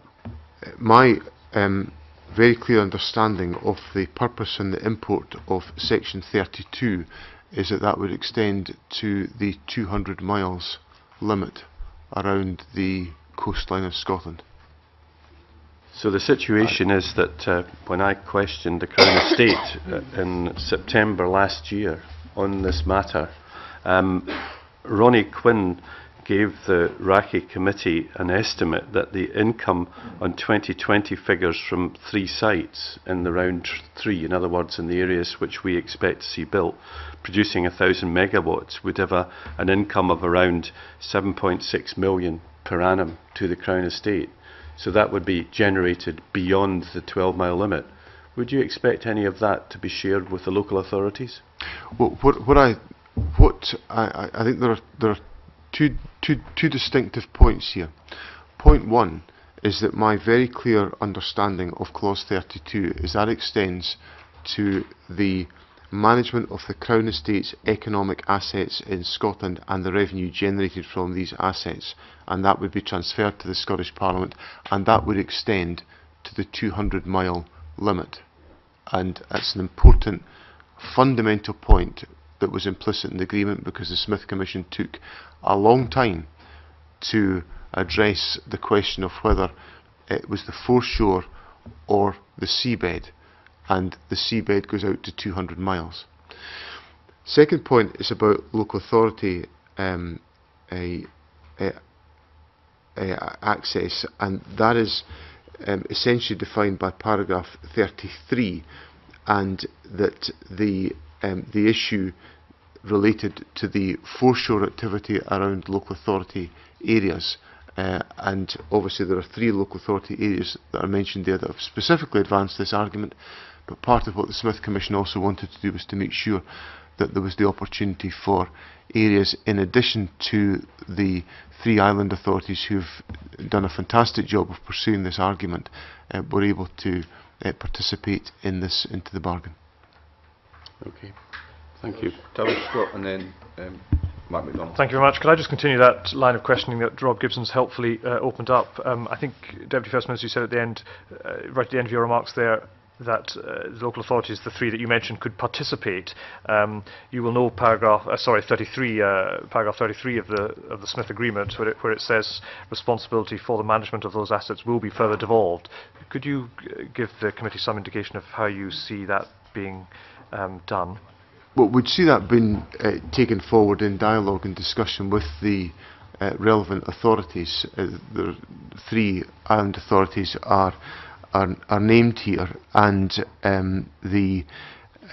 and obviously we'd want to work very closely with those authorities as we have done to date. Mr Mackay was in Orkney on Tuesday discussing some of these issues with the leadership of Orkney Islands Council. The Islands prospectus that the government put forward committed the government to the principle that island authorities should receive 100% of net revenues from adjacent waters to 12 nautical miles, and a guaranteed more significant role in the management of Crown Estate marine resources, and that would be the policy thinking that we would bring to bear on taking forward this issue with local authorities. I should also stress that this point and a wider point that Lord Smith made, if I recall correctly, in his introduction, about the desire to ensure that we devolve further responsibility from the Scottish Parliament to local authorities and local communities, is a direction of travel which the government fully supports. That's helpful up to a point, but the policy direction you just indicated isn't the aspiration of the communities. There's a lot more than that, because the submission, for example, from Shetlands Council was to the Smith Commission was to transfer to local authorities all Crown Estate power and responsibilities. They didn't see a middleman here, and what you've just suggested is that you'd be the tax collector and then you'd give them a net, and I think I quote you correctly, a net amount. So I think the communities are looking for rather more than just being, how do one put it, just being consulted on management. They want to have the management powers for themselves. Don't you agree with that? Well, consulted was Mr. Scott's word. It wasn't one that I used. What I said in my earlier answer is that it was to reinforce the points at clause 33 of the Smith Agreement, that responsibility for the management of those assets will be further devolved to local authority areas such as the 3 island authorities, and that's what the government will discuss in the reconstituted Islands Working Group in which our interests are taken forward by Mr Mackay. I welcome that. I very strongly welcome that, but that's not consistent, if I may say so, Deputy First Minister, with saying we will be able to ensure that the island coastal communities receive 100% of the net income from seabed leasing revenues. That suggests you've already decided your policy, whereas I'm suggesting actually the aspirations of those communities are much greater than just being on the end of a cheque. We'll be very happy, as I've said, to discuss all of these issues with the island authorities. The government has gone to great lengths to ensure we have a good, strong and I think positively welcome dialogue with the island authorities on these questions, and we will continue in that vein. But is your mind open to much more of what 33 actually says, which is the responsibility for the management of those assets being devolved rather than just being on the end of a cheque? Well, I said that I endorsed the contents of 33, okay. Yes. Right, thank you. I catch up with Alison Johnstone. Was yours to do with the Crown Estate as well, Alison? Well, it's to do with local autonomy. Well, just before we go there, I think we should agree that we need to, write to both governments on this issue of 12 miles, 200 miles. There's been a different perspective given by both governments in this regard, and I think, to be fair to the Secretary of State and Mr Swinney, we should write to seek clarity to make sure we can come to get some agreement on this. I think that would be a useful thing for us to agree. Now, just add, obviously I have an advantageous position to the Secretary of State in that I was a participant in the room, which perhaps gives me more influence on this point, or more perspective. But the one thing, and please stop me if I'm going too far in that position, Convener, but at clause 34, clause 34 was specifically written to deal with issues that arise out with the 12-mile boundary and within the 200-mile limit. So clause 34 was, believe you me, poured over significantly because it dealt with issues beyond 12 miles, which is why I was so firm, and I'm absolutely firm in my 200-mile view. I accept entirely your point about the Secretary of State and in terms of where he was. I think so. I'm trying to be fair to him, to give him a chance to reflect on his evidence by writing to him. And on the local communities issue, because it's tied into the question on Crown Estates, I'll bring in Alison Johnstone and then I'm going straight to Mark MacDonald. Okay. Thank you. Deputy First Minister, you spoke about a direction of travel that would further empower local communities, and I think it's fair to say that there are many who believe that local democracy remains the unfinished business of devolution even after the Smith Commission. I do think it's an area that deserves far greater attention. If you are serious about empowering local communities, do you think the fact that national government can, usurp local government when it comes to imposing a council tax freeze is something that needs to be looked at? Well, there's been no imposition of a council tax freeze. Every single local authority in Scotland has chosen since 2008, and some of them before that, to apply a council tax freeze, for which the government has been prepared to put up the resources to enable that to happen. So I can't impose a council tax freeze.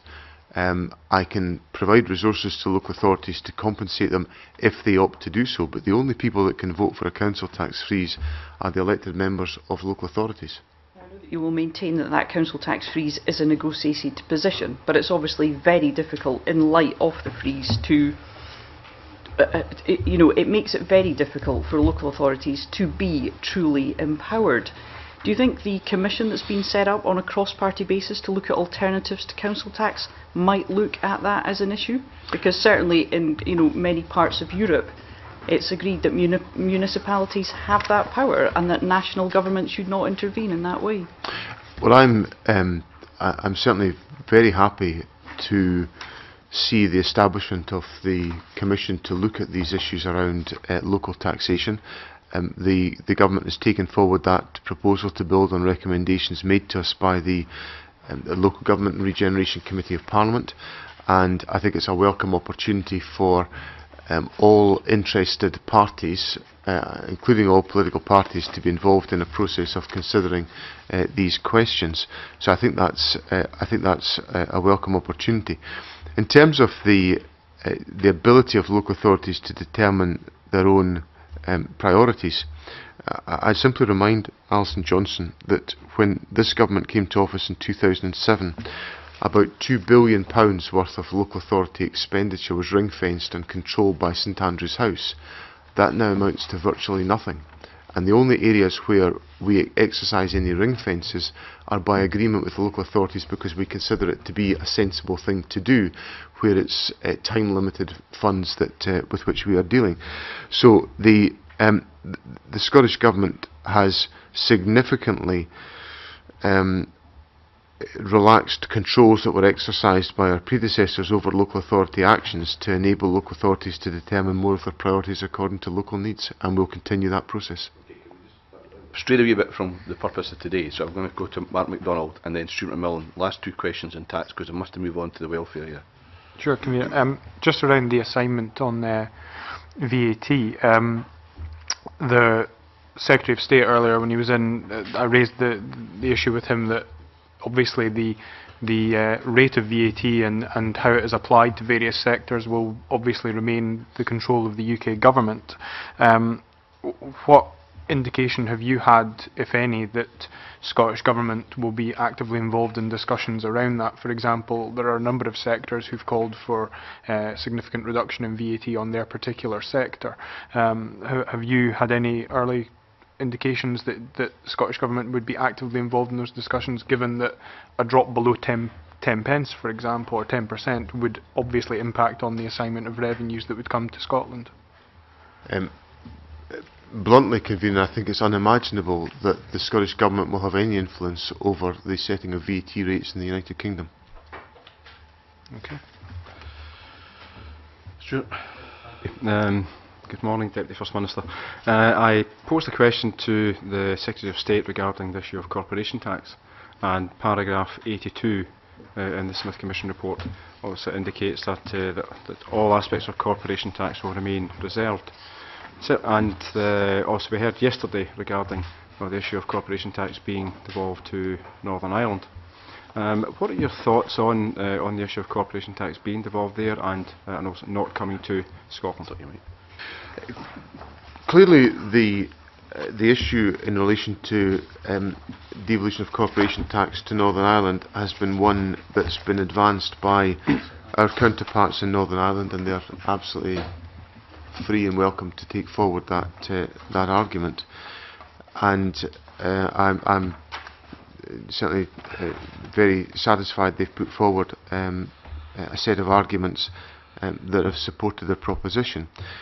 I do rather vest my arguments in this question on the conclusions of the Scotland Bill Committee in this Parliament prior to the 2011 election, where the view was taken within that committee that if there was to be devolution of corporation tax to one part of the United Kingdom, it should also be available to other parts of the United Kingdom, including Scotland, and I think that would be a fair way to proceed, given that would be one of the economic levers that we could utilise to strengthen the performance of the Scottish economy.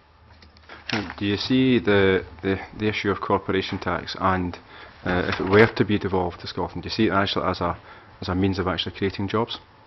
Well, it's one of the economic levers to which I referred earlier on in my answer to the convener, and I think it's one of a number of different economic instruments that would be beneficial for us to utilise to work to strengthen the Scottish economy. Thank you. Drew Smith. Thanks very much. Convener, just still on the issue of corporation tax. I mean, of course, if you go back and read the whole report of the Scotland Bill Committee, it certainly doesn't make an argument for devolution of corporation tax.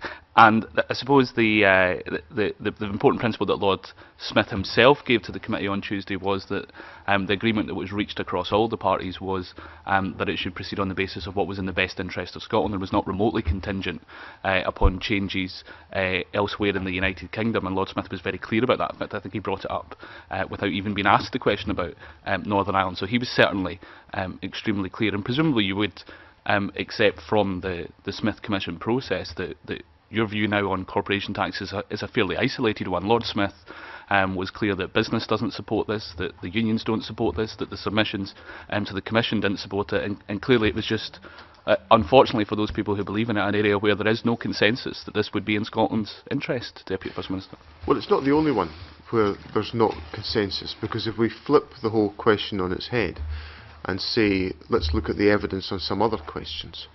Other questions said that we should, almost without exception, Civic Scotland said we should have complete control over the welfare system. Almost without exception, Civic Scotland said we should have control over the minimum wage. Almost without exception, Civic Scotland said we should have the devolution of equalities legislation. We've got none of those. Now, out there, Civic Scotland wanted all these things, and if we apply the same test that Mr Smith is applying to this, that we should be listening to what all the external bodies of opinion... Well, allow me to finish my answer. If we're going to listen to what all the external bodies are saying, and we come to so the external bodies say we don't want devolution of corporation tax, so we don't get corporation tax. So all the external bodies say we should have control over the minimum wage, we should have control over equalities, we should have control of the welfare system, and the Smith Commission said to them, no, we're not agreeing to that. So I think there's a fundamental illogicality in the argument that Drew Smith has advanced. Well, if there was, Deputy First Minister, then it would equally apply when those people make the same argument on the other side. So we can perhaps agree to differ on whether consensus from submissions is the issue at hand. And I want to go back, I suppose, to the point I perhaps didn't get across, which is the principle of what Lord Smith set out, and as I say, brought up himself to the committee on Tuesday, which was we should proceed on the basis of what is in the best interest of Scotland. And Lord Smith was very clear that was the principle in which the Commission had come to agreement, and that was not remotely contingent upon the position in Northern Ireland or elsewhere. I proceed every day of my life. I proceed on the basis of what I think is in the best interest of Scotland. But I do accept that I'll have a different view of what's in the best interest of Scotland than what Mr Smith, or this Mr Smith, as opposed to Lord Smith, only a matter of time, I suspect, but takes on any of these questions. And because it's we all come to a judgment about what we think to be in the best interest of Scotland. I think it would be in the best interest of Scotland for us to have a range of economic levers to enable us to strengthen the performance of the Scottish economy. I've made no secret of that view. And in some respects, those priorities are supported by external organisations. In some respects, they're not supported by external organisations. But they're my views about how I think Scotland should proceed and how we should use all of the economic opportunities at our disposal. Just very finally, Convener, you mentioned earlier in the initial discussion on this also the issue of national insurance, and clearly the Scottish Government's position in seeking the power of corporation taxes to make a cut to that tax. What would be your objective if the other lever you identified in terms of national insurance? Would you also be seeking to cut tax there?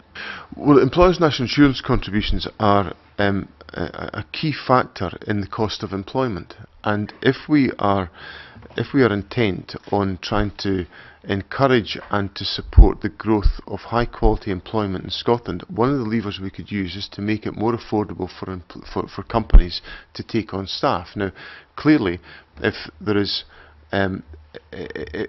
a financial implication of all of that, government has to address that within its costed programme. But what it would strike me as has been a beneficial lever to have at our disposal to assist companies to take on more staff, to have more taxpayers, to boost the public purse as a consequence of having more employees in employment, generating thereafter better, stronger public finances and the ability to invest in our economy. Right. So it was for the purpose of tax cutting? It's for the purpose of economic growth. Right. Last question in this area, Linda Fabiani, and then I'm moving into welfare issues. Just a comment from me, Convener. Thank you. I just thought it would be worth reminding everyone that the Calman Commission, which had 3 of the parties here on, it said quite clearly that the reserved position on corporation tax should Northern Ireland be given devolution in that regard. Record. Can we move on to the welfare area now, Deputy First Minister? And I just want to come back to you in the same way as I did with the Secretary of State. And I'm sorry you've not had the benefit, like the Secretary of State this morning didn't have the benefit either, of seeing the paper that was produced for myself in regard to universal credit and impacts thereon. But I just want to tell you what it says, and I know you might want to think about it, and like the Secretary of State might want to come back to us. But on the response I received from the Scottish Parliament's Research Service, and it's gone to all committee members, that states that if the Scottish Parliament were to top up reserved benefits, then a recipient of universal credit would receive a corresponding reduction in the universal credit payment. Now, I'm assuming from that that would also impact on devolved powers as well, given the paragraph 55 of the Smith Commission report and the way it's written. So I've got real concerns about this, because it really means if we've got these additional powers coming to us in benefits, if that's accurate, and in some ways one of the significant levers that we have would be removed from us. And I don't know if you can respond to it just now, or I'd rather take a bit of time to...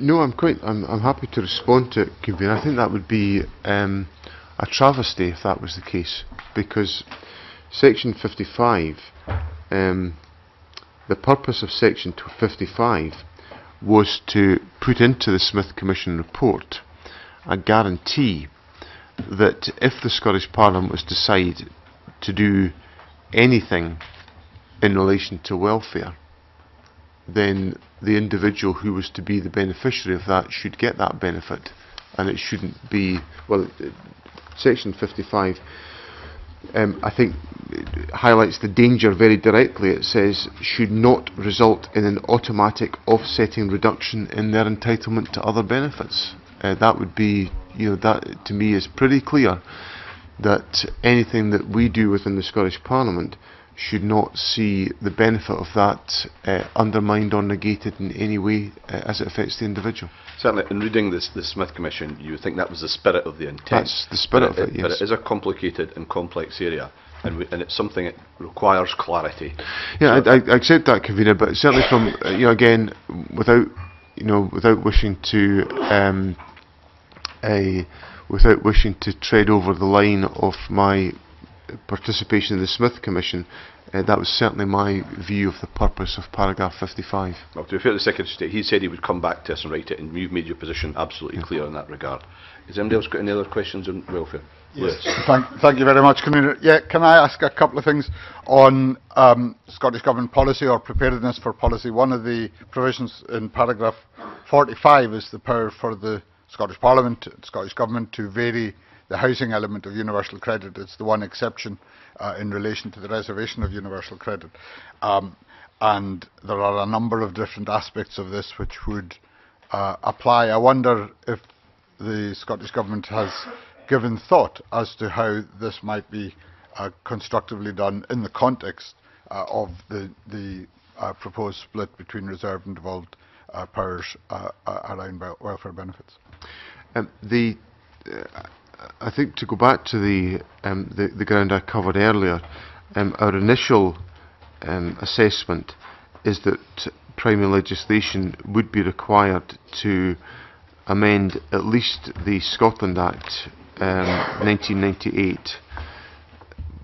It perhaps could be undertaken through a Section 30 order, but there may also be, and this would perhaps be why primary legislation would be required, there may also be wider changes required to social security legislation into the bargain. So I think there's quite a lot of ground to cover there to determine what would actually be the mechanism, the legislative mechanism for enabling clause 45 to be enacted.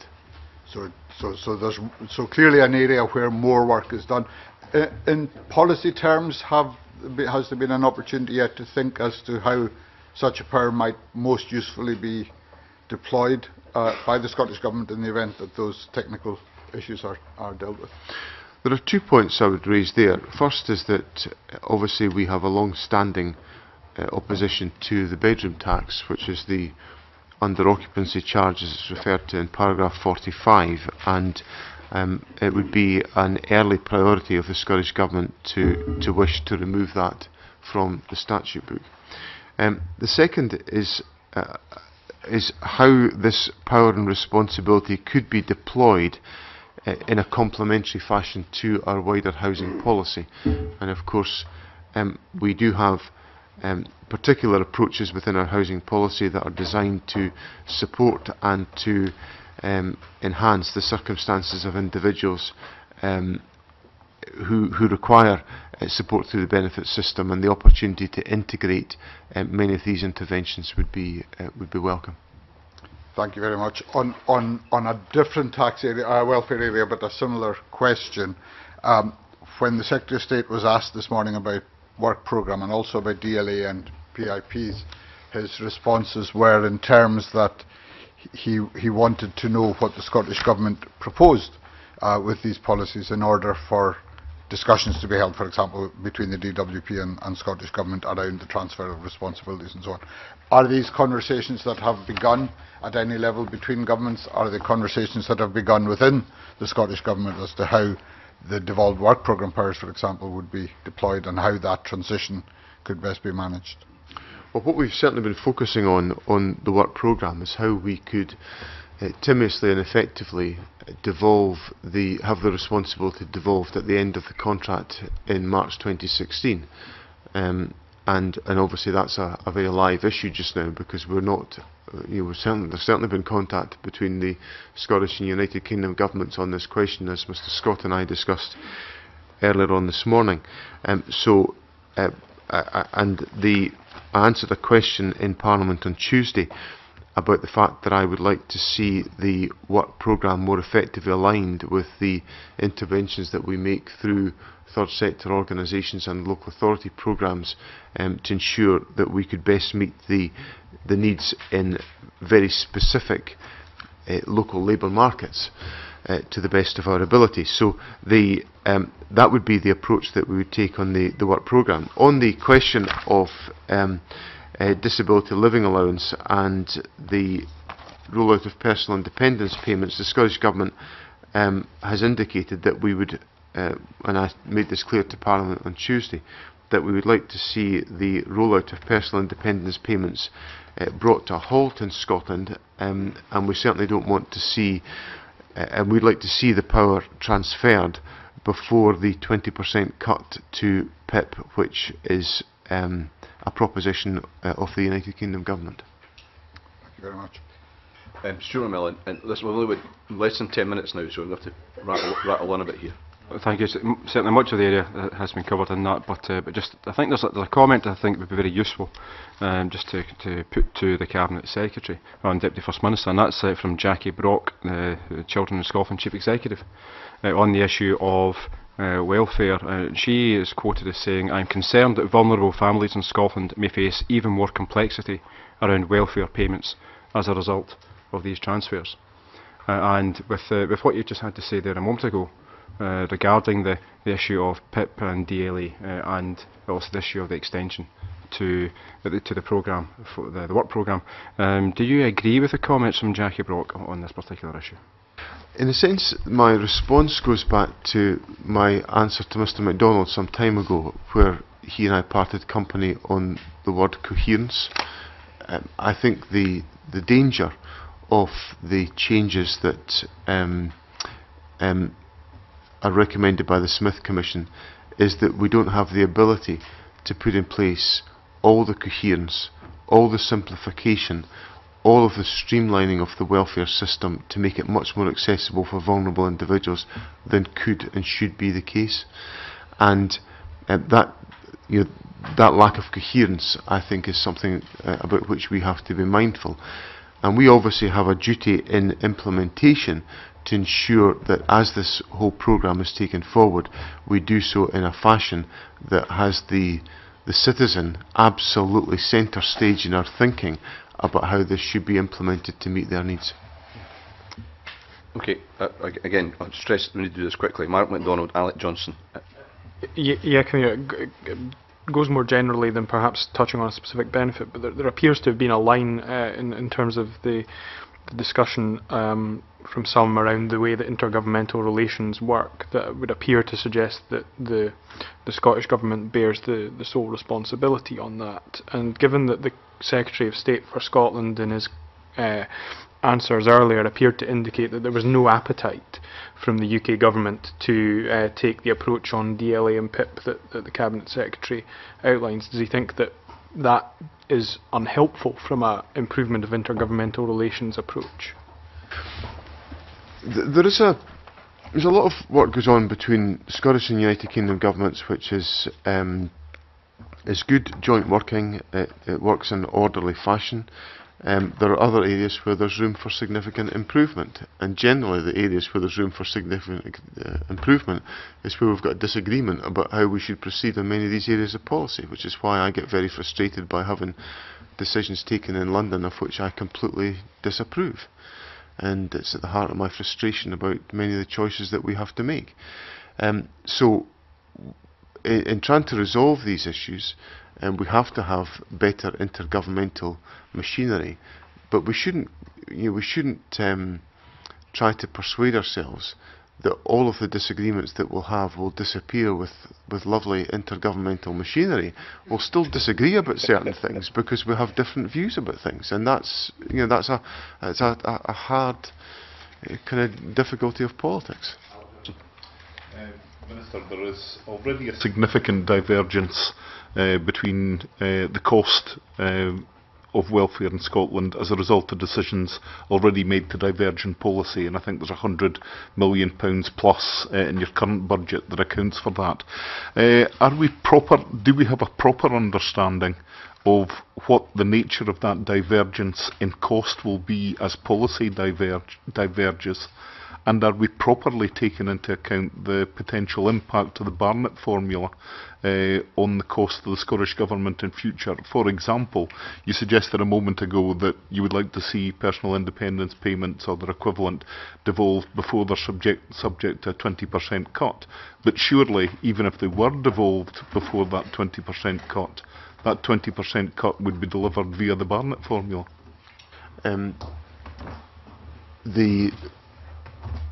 I wouldn't see how that would be deployed as part of the Barnett formula, because the Barnett formula relates to specific programmes in existence in England and Wales, and essentially comparators are based as a calculation on those different programmes. I think there's 2 points to look at in what Mr Johnstone has said there. The first is about the provisions that we make for welfare payments. We as a government make a choice, and obviously there's widespread parliamentary support for what we're doing, to make provision for additional welfare support through the Scottish Welfare Fund or through the mitigation of the bedroom tax. That we have to find that resource from within our existing budget, and it has to be done on a sustainable basis, and that was essentially the turning point of the budget in February of this year. So those choices are there, and they're done in a transparent way. The second point is in relation to, and it's a similar point, as these powers are devolved to us, there will be further calls on the Scottish Government to do certain things. But the test that will have to be applied is whether we can find the resources to support them. And that's where I would have liked to have seen the Smith Commission giving us greater ability to improve economic performance, which would then have enabled us to better afford some of these opportunities. you would concede that, given the cost of the limited divergence we've already seen in welfare programmes, that the kind of powers that are being proposed to be passed have the potential for quite substantial divergence in terms of budget. There is certainly the opportunity for divergence of programme, but my core point to Mr Johnson is that these provisions have got to be supported financially, and a Scottish Government would have to have the adequate resources to do so. Okay, final question, very quick question, because I must finish this for 11:30. Thank you. Smith.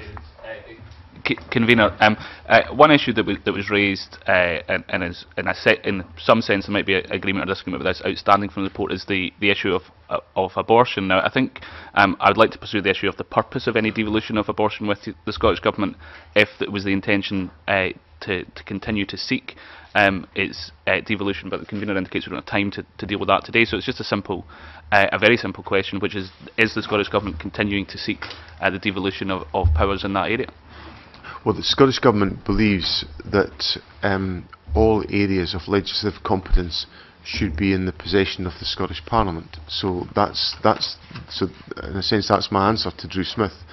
Yes, we seek these powers because they're part of the remaining powers at Westminster that we would like to see exercised by the Scottish Parliament. On the very specific issue of abortion, there were discussions within the Smith Commission on this question, and the view was formed that the Commission was minded to recommend devolution of abortion to the Scottish Parliament, but that issue should be considered further with a variety of remaining health reservations that exist within the Scotland Act of 1998. Okay, well, thank you very much, colleagues. Thank you very much, Deputy First Minister. I think we've had a good session this morning. I'm very grateful for you giving me some of your time. I'll move straight on to agenda item 3, delegation of authority for witness expenses, and I invite the committee to agree to delegate to me the authority to reimburse suitable witness expenses if required to any future witnesses. Have we agreed? Agreed. Some people are looking a bit askance at that idea, but we're agreed in general terms. That's it. And at the end of the meeting, just remind colleagues that we'll meet again next Thursday, and we'll have a range of evidence from academic experts on the report of the Smith Commission. And thank you very much, and we've made it with 25 seconds to go. Thank you.